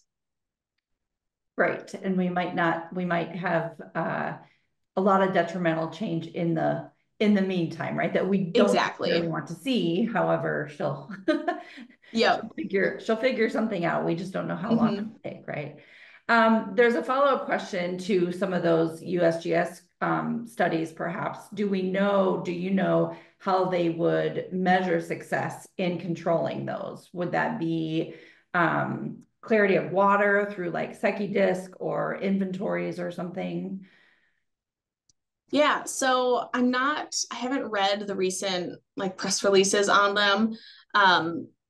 So the example given of like a SekiDisc water clarity, zebra mussels, since they are so prolific at filter feeding, as Kris mentioned, they can kind of clean out the Great Lakes of any sort of nutrients, and inland lakes as well.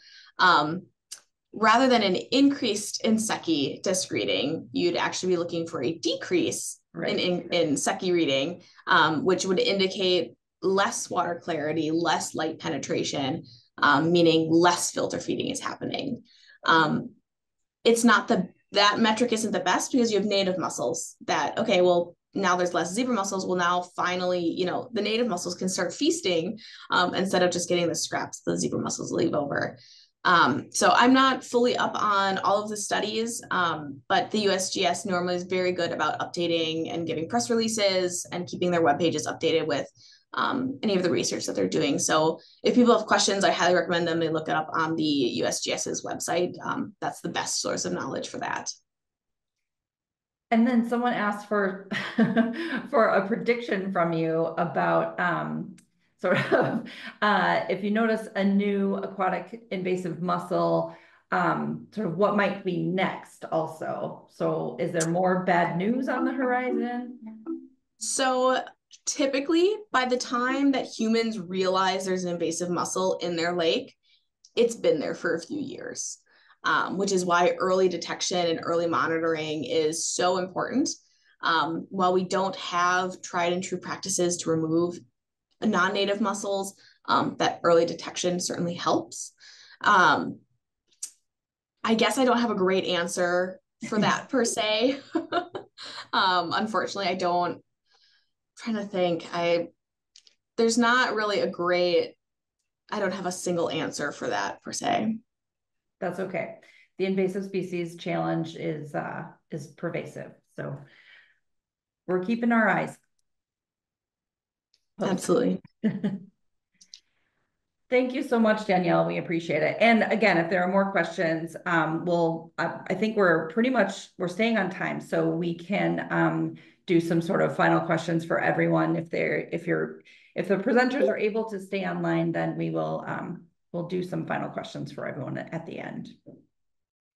We're going to move on to Lindsey Haskin, who we're really happy to have on with us today.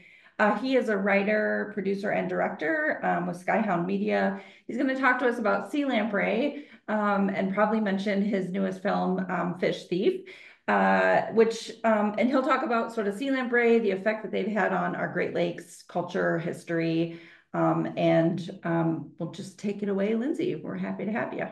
Hello, I hope everybody can hear me. Can you hear me okay? Yes, hello? You're sounding good. Oh, good. Okay. Well, thank you for having me today. It's a pleasure to be here. If you'd like, let me just give you a brief introduction here. I'm a filmmaker. I'm a Michigan native. I grew up in the suburbs of Detroit. I made a public television film about the Great Lakes that started airing on public TV in 2012. And that story was called Freshwater Seas, and it included a short bit, probably about 7 minutes, about the sea lamprey story, the Great Lakes sea lamprey invasion story.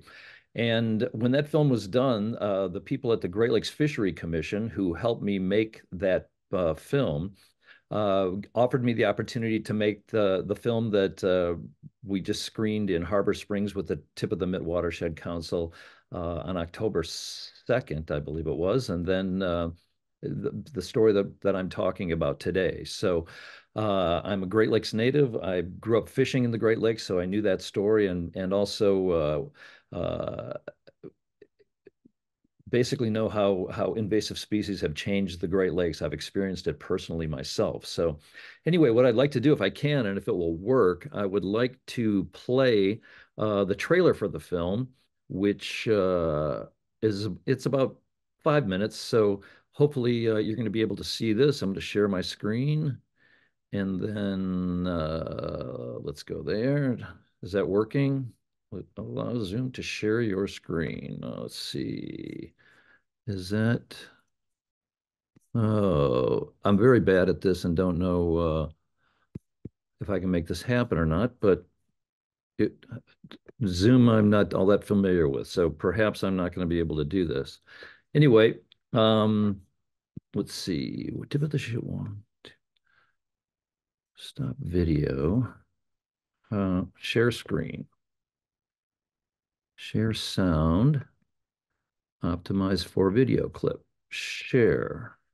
Open system. Okay. Grant access. Okay, I'm figuring it out on the. Okay, here we go. Later. Is it happening? Well, apparently this is not going to work. So I might be able to share from my screen, Lindsay. Let me try it out. If you have it, that'd be great. Thank you.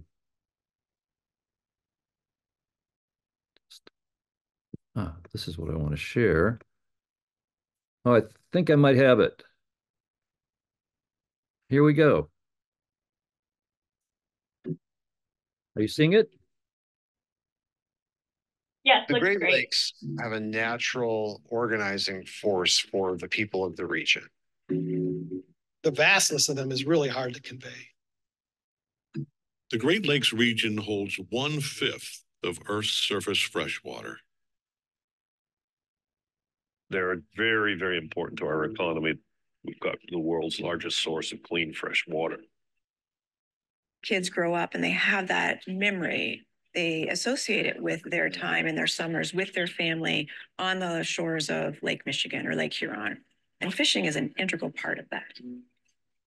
The fish that swim in the water are part of the lifeblood of the Great Lakes region. The importance of fishing is part of that full relationship with the natural world. Fishing is my life. I started fishing as a young kid.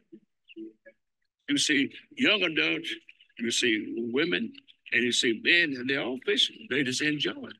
It's just a beautiful place. And a true outdoorsman, this is heaven. Fishing in the Great Lakes is such a valuable resource. For most of history, people simply assumed that the Great Lakes were so vast and packed with fish that there would always be plenty to catch.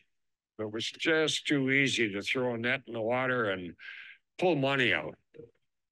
But by the 1950s, everything had changed. The fish most important to people were nearly gone. No one could explain it, let alone fix it. Whether you were in Lake Ontario or Lake Superior or everywhere in between, it was dire. From small towns up to major cities, it was people's livelihoods. We were at a loss as to what we were going to do. Short on hope, some remarkable people tackled the mystery. Their odd discovery still menaces the Great Lakes today. It's been described as a moonshot. Probably the largest scale species recovery program ever. Their battle dramatically changed how people from all walks of life connect with these freshwater seas. We don't want to lose this. We've got to protect it.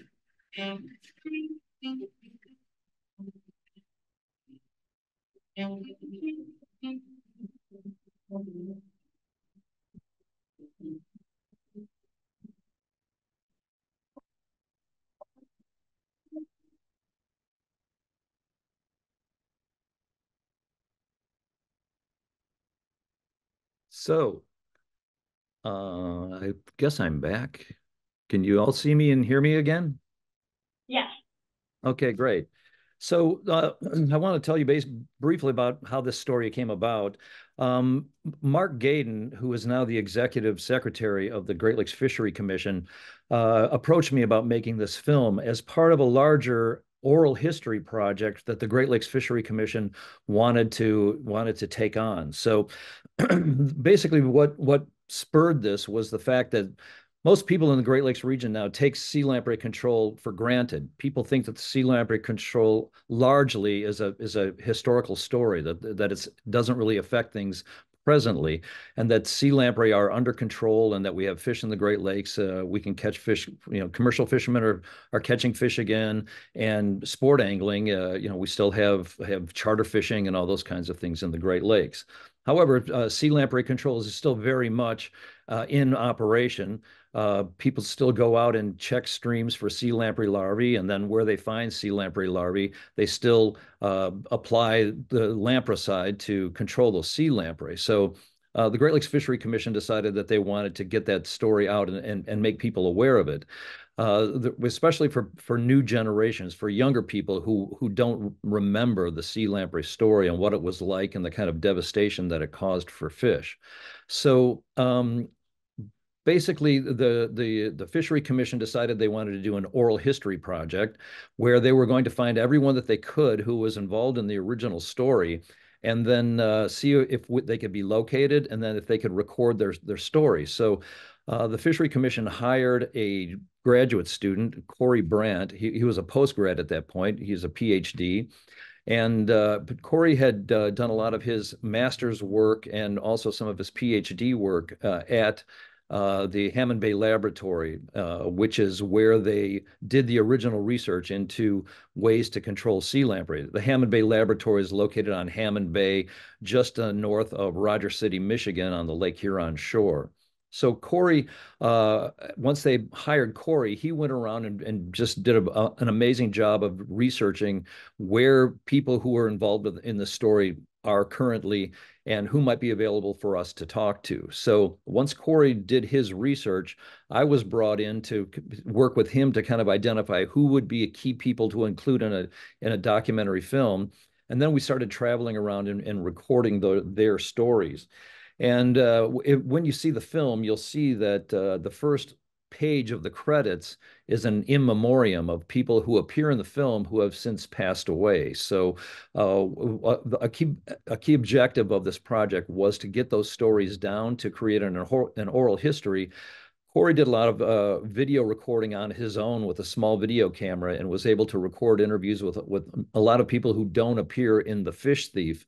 But those interviews are part of an oral history archive that is going to be at the Great Lakes Fishery Commission, along with all of the assets that we accumulated for shooting things. We created computer animation. We accumulated a lot of archival images, both moving images and still photography. And so those things are going to be at the Great Lakes Fishery Commission in an archive for other scholars and historians in perpetuity to be able to investigate more about this story. So the story begins with talking about the history of Great Lakes fishing. This was potentially kind of a controversial aspect of the story because the Great Lakes Fishery Commission and a lot of people who work on sea lamprey wanted the story to be about sea lamprey. They saw sea lamprey as being the main character of this film. I disagreed with that as somebody who doesn't work with sea lamprey every day and is a non-scientist. I felt that the star of this show was Great Lakes fishing. And so I felt that people wouldn't care much about sea lamprey if they didn't care about Great Lakes fishing. And so we begin the story with looking at how fishing has been an integral part of people's lives in the Great Lakes region since prehistory. We start off with indigenous communities and how they fished. And then we get into the emergence of commercial fishing and the emergence of sport fishing and the economic importance of fishing in the Great Lakes region.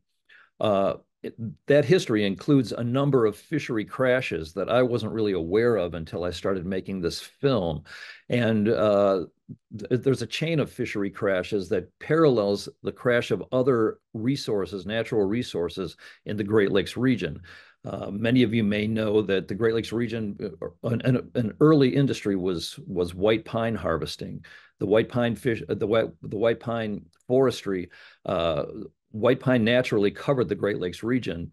And eventually they were all cut down all the way across the Great Lakes region, leaving clear cuts and small towns that had been built around sawmills and those kinds of that kind of infrastructure for forestry.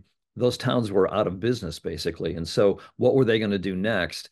And commercial fishing came in as something that rescued a lot of those small towns. They were able to catch fish that supplied the wave of immigrants who came in to work in the factories and in the steel mills and the things that were involved with industrialization. So commercial fishing became a big industry, but it also led to some fishery crashes. First in Lake Ontario with the Atlantic salmon crash. Basically, commercial fishing and habitat destruction in Lake Ontario destroyed the natural population of Atlantic salmon that had migrated in from the Atlantic Ocean. Next came Lake Erie, which had a massive lake herring population. Overfishing basically destroyed that fishery as well. And so those fishery crashes were attributed to overfishing as well as to habitat destruction, to the building of dams on tributary rivers in the case of Lake Ontario, but also in Lake Erie, it was to the pollution that happened. The Great Lakes industrialization had a history of building all kinds of industrial facilities on lake shores and on riverbanks that deposited their waste directly into waterways that polluted the waterways and made them uninhabitable for many fish. Also, in the case of the Detroit River, for instance, the reason why Detroit is where it is because it's where whitefish came to spawn in massive numbers. And indigenous communities went there to fish for those whitefish when they came into the river from Lake Erie and sometimes Lake Huron to reproduce on the rocky bottoms of the Detroit River. Well, when industrialization happened, they blasted those rocky substrates out to create a shipping channel, destroying much of the whitefish spawning grounds there, and whitefish stopped coming there to spawn for about a century. That plus the pollution of the rivers, you had the Cuyahoga River that caught on fire, you had the Rouge River that caught on fire. All of that pollution and that habitat destruction basically destroyed a lot of fish populations, destroyed their spawning grounds, and then overfishing in Lake Erie and Lake Ontario basically destroyed the foundational fisheries of Great Lakes commercial fishing. But then all of a sudden, fish started to disappear in Lake Huron and Lake Michigan, where there aren't so many dams on the rivers and where there aren't so many industrial facilities up in those areas. And so people wondered what was going on up there. Why were lake trout, especially in Lake Huron, starting to disappear? And the initial assumption was that it was overfishing, that too many people were fishing more advanced gear. People were using steam trawlers and steam lifters instead of, the fishing industry started off with sailing vessels and with nets that were pulled up, that were lifted by hand.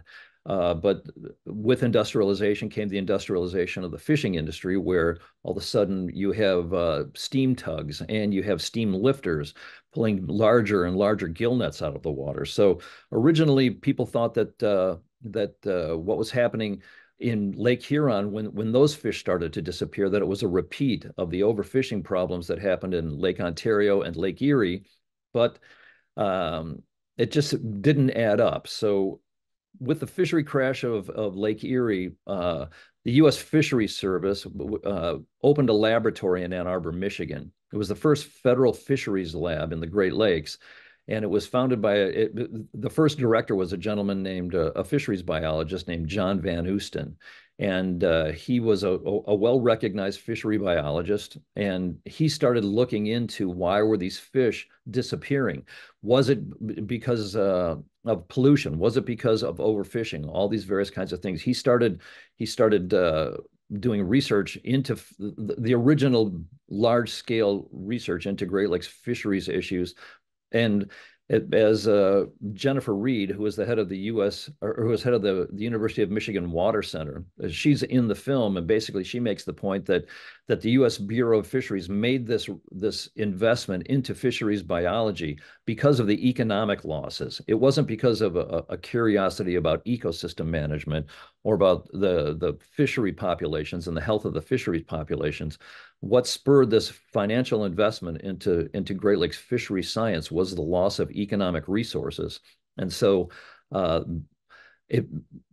as that research went on, they started looking at what was going on in Lake Huron, and they weren't finding answers until all of a sudden some strange event occurred where some young kids walked up a trail on the Akiak River outside of Rogers City, Michigan. I don't know if you know that river, but there is a waterfall there that's kind of popular with people in that area, and it's a popular swimming hole. Well, some kids in the I believe it was the 1940s, walked up to that fishing hole, and all of a sudden found it was teeming with this squirming, slithering mass of things they didn't know what it was. And they talked to some conservation officers, and word got back to John Van Oosten about it. And basically that was the first time that sea lamprey had really been on the radar of anybody in fishery science in the Great Lakes. There were previous sightings. The first sea lamprey above Niagara Falls was sighted in 1921, I believe it was. November 8th, 1921, it was when a fisherman in Lake Erie found the first sea lamprey on a whitefish above Niagara Falls. And so nobody thought much about it. They didn't really become a problem until the Akiak River sighting. So anyway, our film goes on and tells the story about how sea lamprey surprised fisheries biologists. This was the first time that invasive species really became a concern in the Great Lakes. And as our previous presenters here have shown, we've experienced a whole lot of other subsequent invasive species invasions that have put invasive species continue to be on the map. The thing about the sea lamprey story, though, is that it's a success story. It's sea lamprey through the efforts of government and science. Ways to control sea lamprey were found. It was a long, arduous fight that was conducted by very tenacious, very dedicated, and very stubborn people who went after this challenge to be able to control sea lamprey. But in the end, it's been successful to the point that sea lamprey are under control. The original objective was to eradicate sea lamprey, but that hasn't happened yet. And that's a big part of the story that we're trying to get across in this film, is that sea lamprey control is something that's going to have to go on in perpetuity. Fortunately, through the efforts of the scientists that were involved with this, they've come up with a solution that has not harmed anyone. People have been using the chemical, the lampricide that they use to treat sea lamprey larvae in streams. They've been using it for almost 70 years, but no one who's worked with the chemical has gotten sick. Animals that drink from those streams where they use the lampricide largely haven't been affected by it. Wildlife haven't been affected by it. People who fish, who swim, who eat fish out of those rivers haven't been affected by it. So it's a surprisingly happy ending to this story, and a surprising just needle in a haystack story of how they found this benign chemical that's so selectively toxic to sea lamprey that have allowed fish to flourish in the Great Lakes, and fisheries of both sport fisheries and commercial fisheries to continue to exist in the Great Lakes, to the point that we have people from the National Wildlife Federation, the World Wildlife Fund, talking about how beneficial sea lamprey control has been, and how it hasn't been any kind of environmental disaster, or hasn't been an environmental threat to people. So having their testimony was one of the things that I was really after, and it's an important point that's there for people to understand about Great Lakes sea lamprey control. So going forward, hopefully we will be able to find some kind of a thing to control zebra mussels and quagga mussels and perhaps other invasive species that come into the Great Lakes. However, the vectors by which sea lamprey entered the Great Lakes and other invasive species such as alewives have entered the Great Lakes, those vectors are still open. And so there hasn't been the political will to close those vectors and come up with ways of stopping invasive species from getting into the Great Lakes.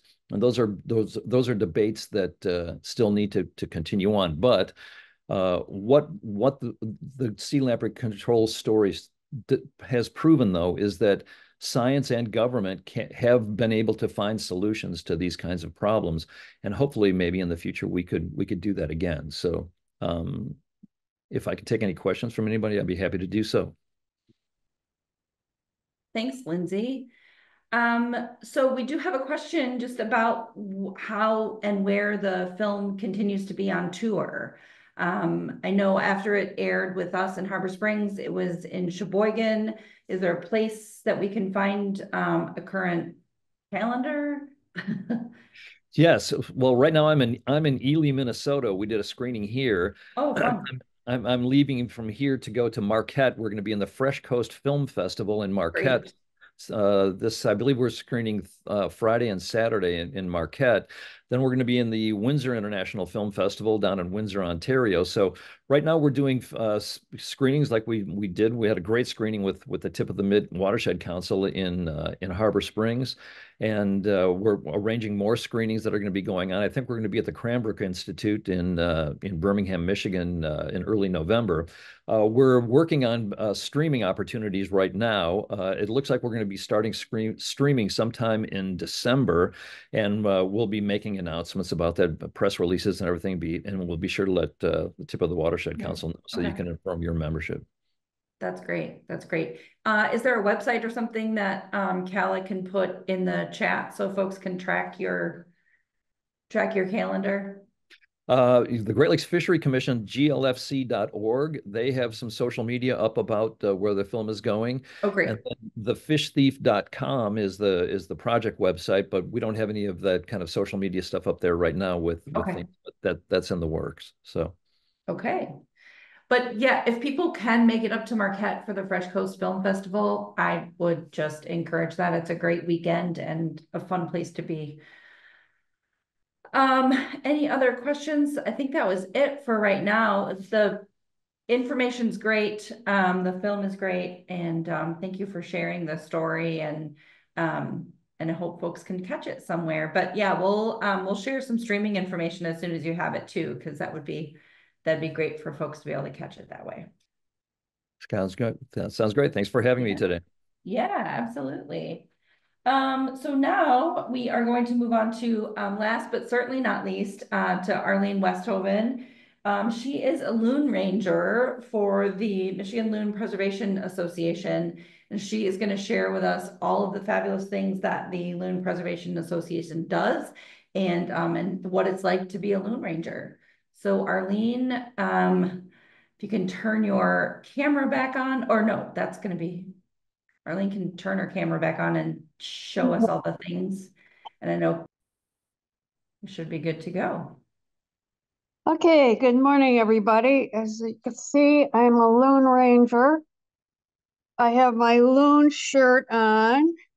Let's see, are we seeing this? I'm not seeing me, that's okay.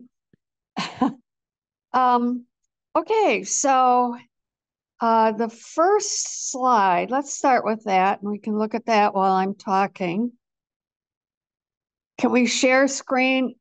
Thanks to Calla for helping me get this together. It was a huge learning experience for me. So can we share the screen? Yes, the slideshow should be shared. Okay, so the first slide after this one. Okay, so Michigan Loon Preservation was formed probably coming up on 60 years ago or more. as part of the Nature Conservancy and the Michigan Department of Natural Resources it's actually citizen science to protect the common loon, their habitat and its nesting and breeding success in Michigan. And to do this, we organized on lakes with loon history, a loon ranger on each lake, and an area coordinator that was reachable in maybe it covered several counties in Michigan. And then a state coordinator that coordinated the whole event. I was the first state coordinator. I handed over the job to Joanne Williams, and now it's Melissa Jorgensen. So the purpose was to protect the loon through education, habitat preservation, and problem solving at the local level. And so the life history of the loon is that it is a northern bird. It doesn't go any further south than the Gulf of Mexico. And there are 5 species of loons. The common loon is the one we deal with, and occasionally the red-throated loon and the yellow-billed loon. There are also a Pacific loon, which is west of us, and the Arctic loon, which is north of us. And it is an indicator species of good water quality. And we cover all of Michigan, upper and lower peninsula. The southerlymost nesting pair of loons that we have, and possibly in the world, is in Berrien County, Michigan. There were loons throughout the lakes in Michigan and all across the northern states here, but habitat loss, human development reduced their numbers, and it was a great concern for several reasons, which I'll go into briefly. One of them was commercial fishing, botulism,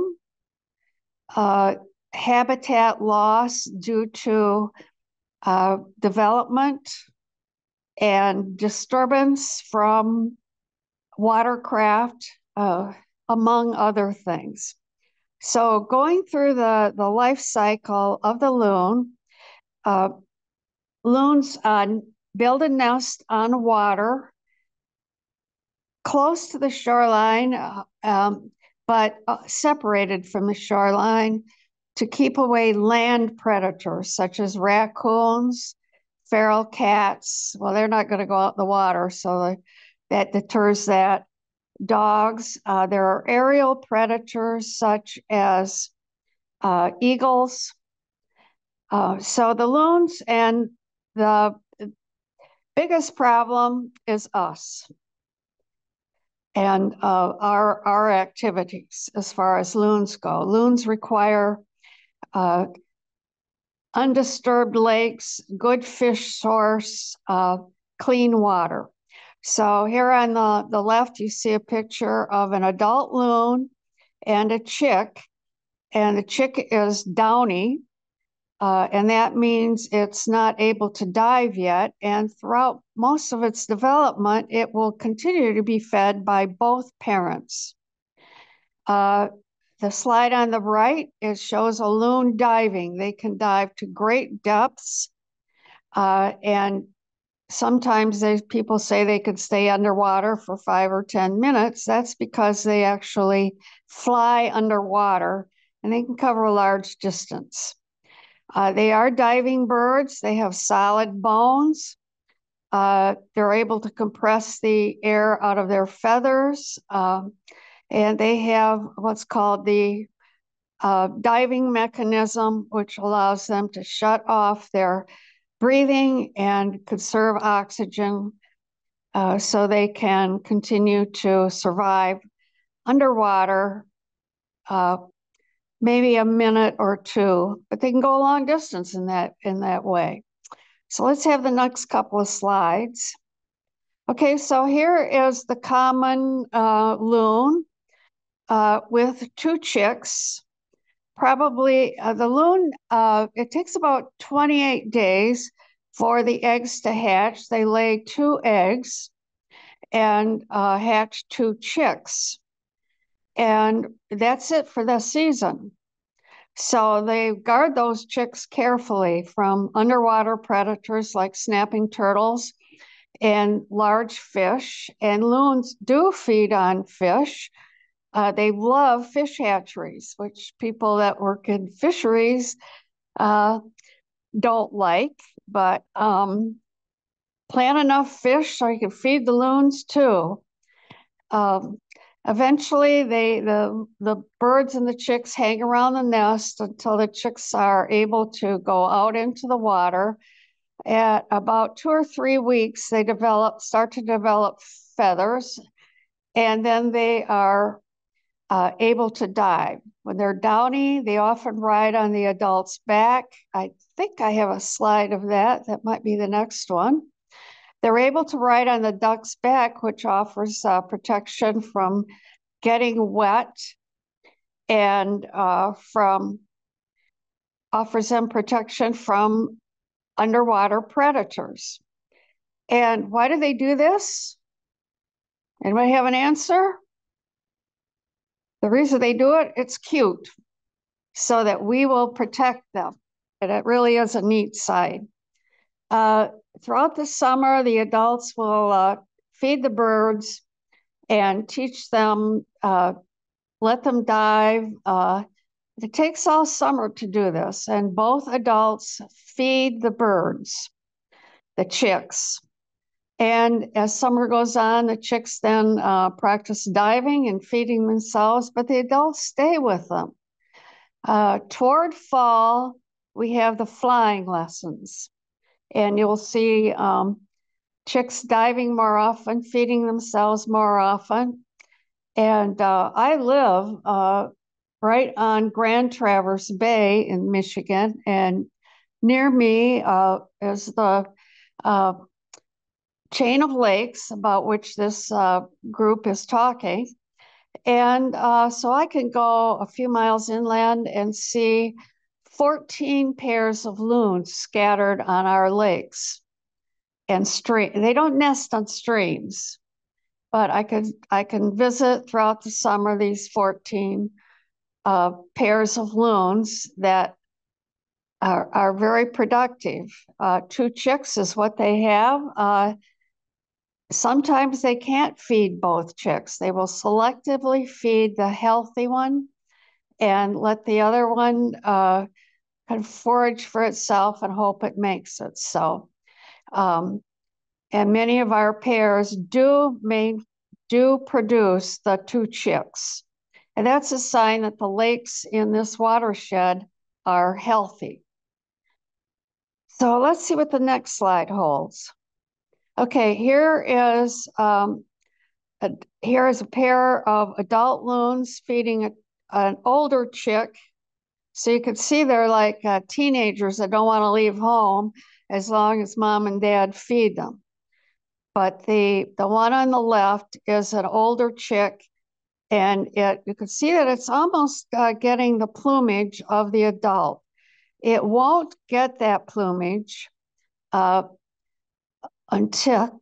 it returns to the nesting area. So here's what happens. As fall comes, the chicks now are successful. The successful chicks will feed and dive and are able to fly. And the adults will leave first. and fly down to either the Gulf of Mexico or the Atlantic coast,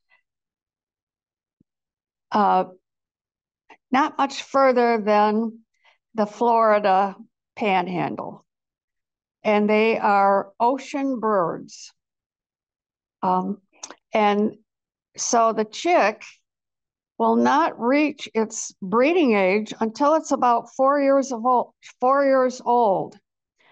And so it's a long time before the chicks come back, and they come back to the same area to breed, but their adults won't let them back on the lake because they've got their established territory on the lake. It takes about 30 acres to support one pair of loons and their chicks.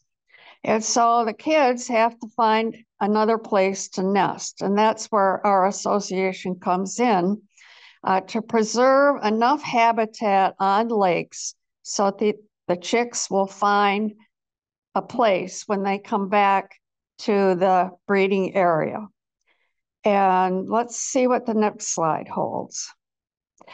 Okay, so with that history, loons are strictly northern birds. Loons cannot walk on land. So sometimes somebody will report to us that we have a bird that is beached and injured. Most likely, if the best scenario is that it just got stuck up on the beach and can't get back down to the water. We do have a few pairs that do travel some distance, but the structure of the body of the loons is that their feet are at the rear. This enables them to stand up, but they're so heavy that they flop forward. So in order to move across land, they are like a seal, and they kind of hunch along, and it puts them in a dangerous position for predators. And so they spend their entire life on water unless something happens to them. As soon as the chicks are hatched and kind of fluffed up, they leave the nest and they don't go back to the nest again, except to breed. So they're strictly water birds. And you might compare them to penguins. Penguins also have solid bones, which means that they are divers, just like loons. Loons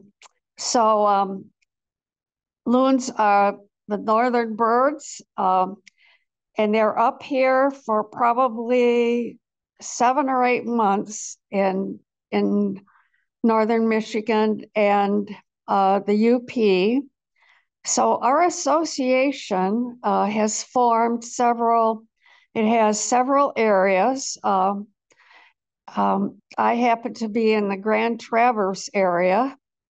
We have some all over the state and in the UP, and the goal of our organization is to make contact as locally as possible to get help to the loons. So we've already mentioned several problems that would affect loons. So here we have our loon sign. One of our lake associations, the Intermediate Lake Association, designed this sign and gave us permission to use it. And so here are some of the problems listed. Stay away from loons with watercraft. And you can see up here at the top, you can see the loon nest island. The loon sitting on the nest, that's a natural nest. We do construct artificial nests, which I have a slide. And in the middle of this poster or sign, there's a loon with a chick on the back. And at the bottom, we see the the signal that you are too close, that something is threatening the loons. We often think that it's accompanied by the loon call, the tremolo, and loud flapping. That's not a happy call. That means something is too close. And it's alarm call, and you should move away. So loons are threatened in Michigan. It is illegal to harass a loon by chasing it. Pretty serious penalty. One of the problems is with abandoned fishing tackle and tackle in general is lead. Lead tackle, a bird, being a fish-eating bird, a loon will take a lure and get a piece of lead, which goes into its gizzard and breaks down, and a sinker will kill a loon within a week, or weaken it to the point where it will develop susceptibility to aspergillosis, which is a fungal infection. Birds have air sacs. They don't have lungs like we do. So an infection like that could spread throughout their entire respiratory system. And so this sign provides a contact. It's not a local contact. That 800 number is the Michigan DNR number. But underneath it on the sign, it's the Lone Ranger can write a contact number right there. So if somebody on the lake sees a problem with a loon, they can look down here and they can find the contact on that lake to notify. So we can get on it right away. So let's see what the next slide brings. Okay, so here's a situation. It's kind of unclear, which is okay, but you can see down to the right, a loon being released into the water. And here's our loon ranger, Dan Lantis from Fife Lake. This was a call about a loon landing on a wet road thinking it was water. And the loon couldn't move. So I called Dan the ranger and I said, got a loon up here on the highway. And he went with a friend. And when you're transporting a loon, you need to support its weight because all the organs, if it's on something solid, are very sensitive to pressure. So Dan had his little collection basket ready and he released the loon into the water and it was okay. It was not injured. It was just beached and it could not move. So the indication when a loon is up on land, it may be injured, in which case we need to capture it and get it to a veterinarian to be checked. Or the first suggestion is to take it to a larger body of water and release it and see if it swims. And this turned out very well. So let's see what the next slide brings. Okay, well, we'll wait on this one until the end. So I'm going to list the threats to loons that we have, and we've already mentioned many of them.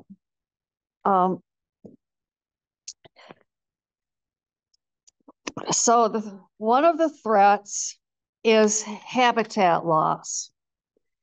And loons require clean water, a safe area to nest, and that means a nest off the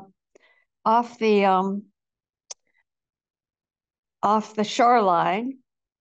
And let's go to the next slide and let's see what we've got here. Do we have a picture of a nest?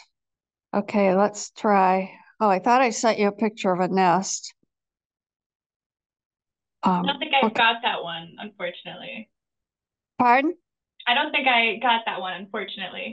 Yeah, we had some trouble. Well, the nest islands, you can see the contact for our association.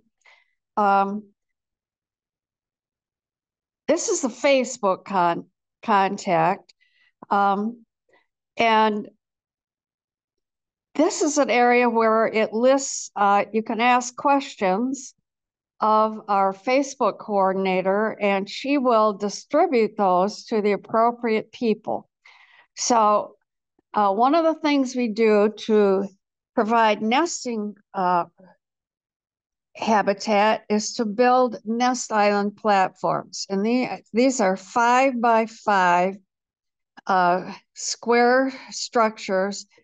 We've been building them out of PVC pipe and putting nesting material on top.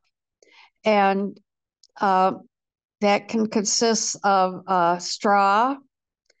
But some people actually plant gardens with, they use netting, PVC netting, you know, the stuff that they use for, it's that orange stuff. And the idea is that this floating island, the loons have to be able to get up on it. So some people even build ramps, and there are plans for this on our website. And it is suggested that people don't just go out and put loon nest islands out, because if there's a second pair that comes to a lake, the loon ranger has to assess the lake to see if it's even makes sense for another pair to be on the lake. And we did have one incident like this where they put a second nest island out, and the first pair defended its original territory, and the second pair never did use the second nest island. They both spent so much fighting over the appropriate area that nobody had any chicks. So these nest islands need to be permitted, and the warning buoys, which we have available, there have to be placed. They cannot say you cannot bring your boat here, but they just give the warning that this is a loon nesting area. And we take the platforms out after the season to discourage other birds, which can be competitors, from using this nest. So preserving and providing good nesting areas is one of our goals. I already mentioned, I guess Calla didn't get my example of the loon with lead, not only ingested lead, but the line was wrapped around its leg and its wings, so it was unable to dive or fly. And we did not find this bird in time to rescue it. Rescue is complicated. It's best done at night, and with at least the least disturbance. A loon that can dive is almost impossible to rescue. It's best if you have a loon in trouble to contact the loon ranger on the lake and find out what to do about that. Lead is a big problem, as well as fishing line. The other problem that is happening is that we have birds that are disturbed, as well as shoreline, by boat traffic. Primarily, up until recently, the main disturbance was personal watercraft, because they can get into areas where loons are likely to nest.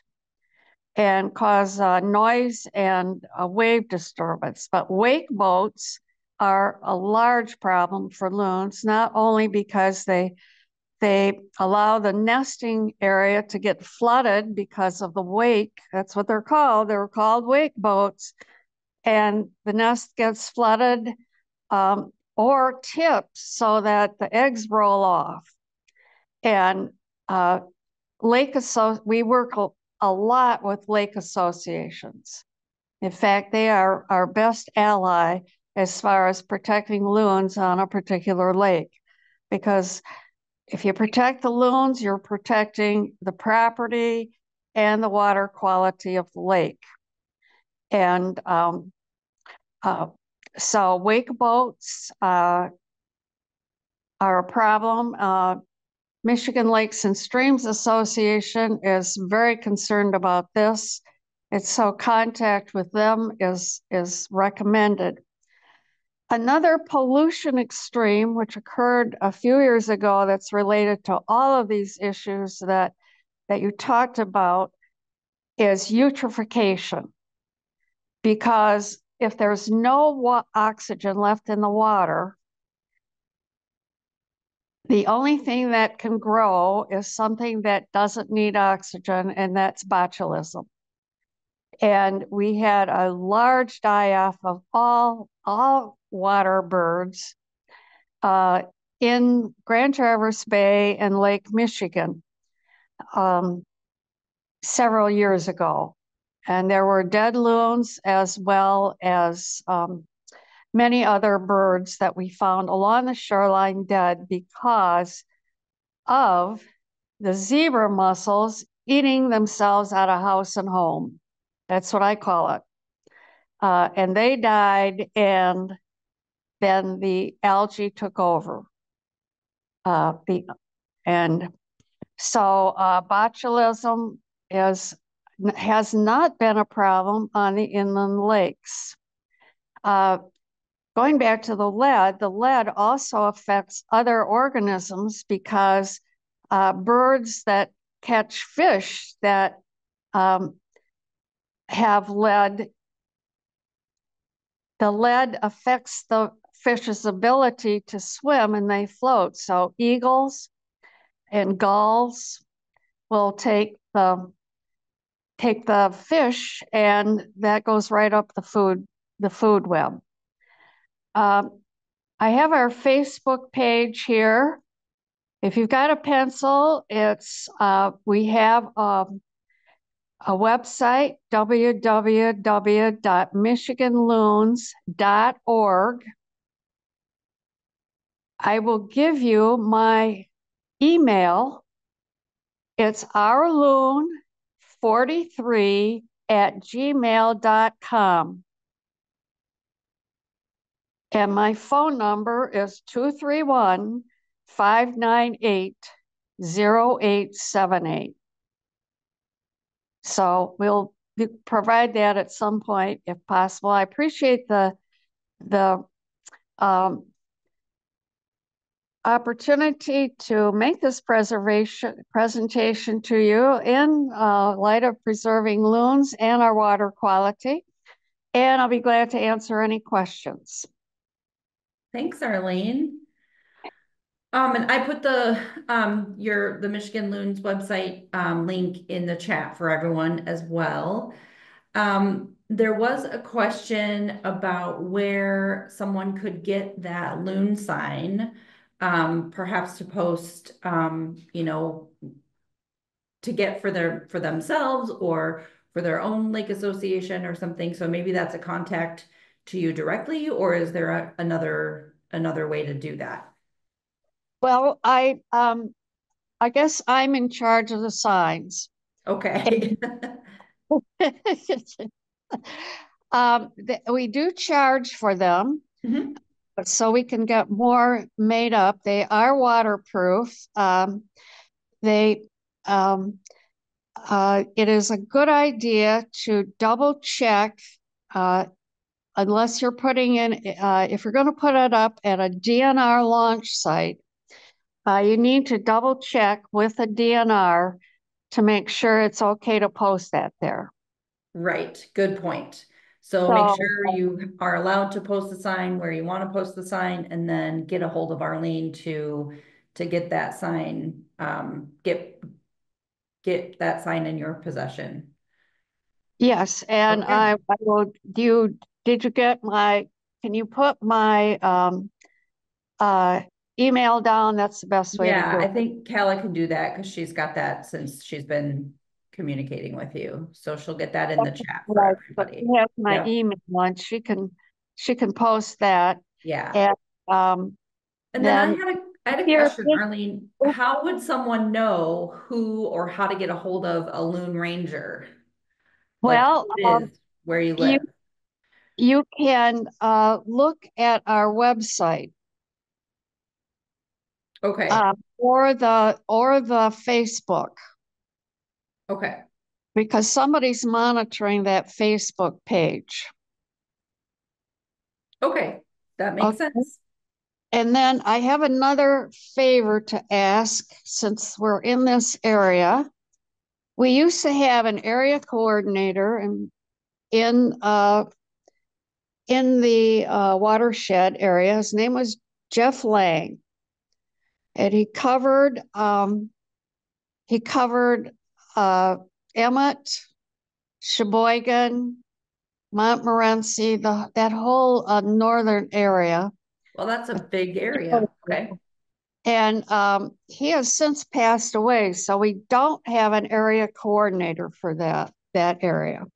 So again, they would need to contact me or the website, contact me by email. And we need loon rangers on Burt Lake, Black Lake, Pickerel Lake, and Walloon Lake. Got it. Okay.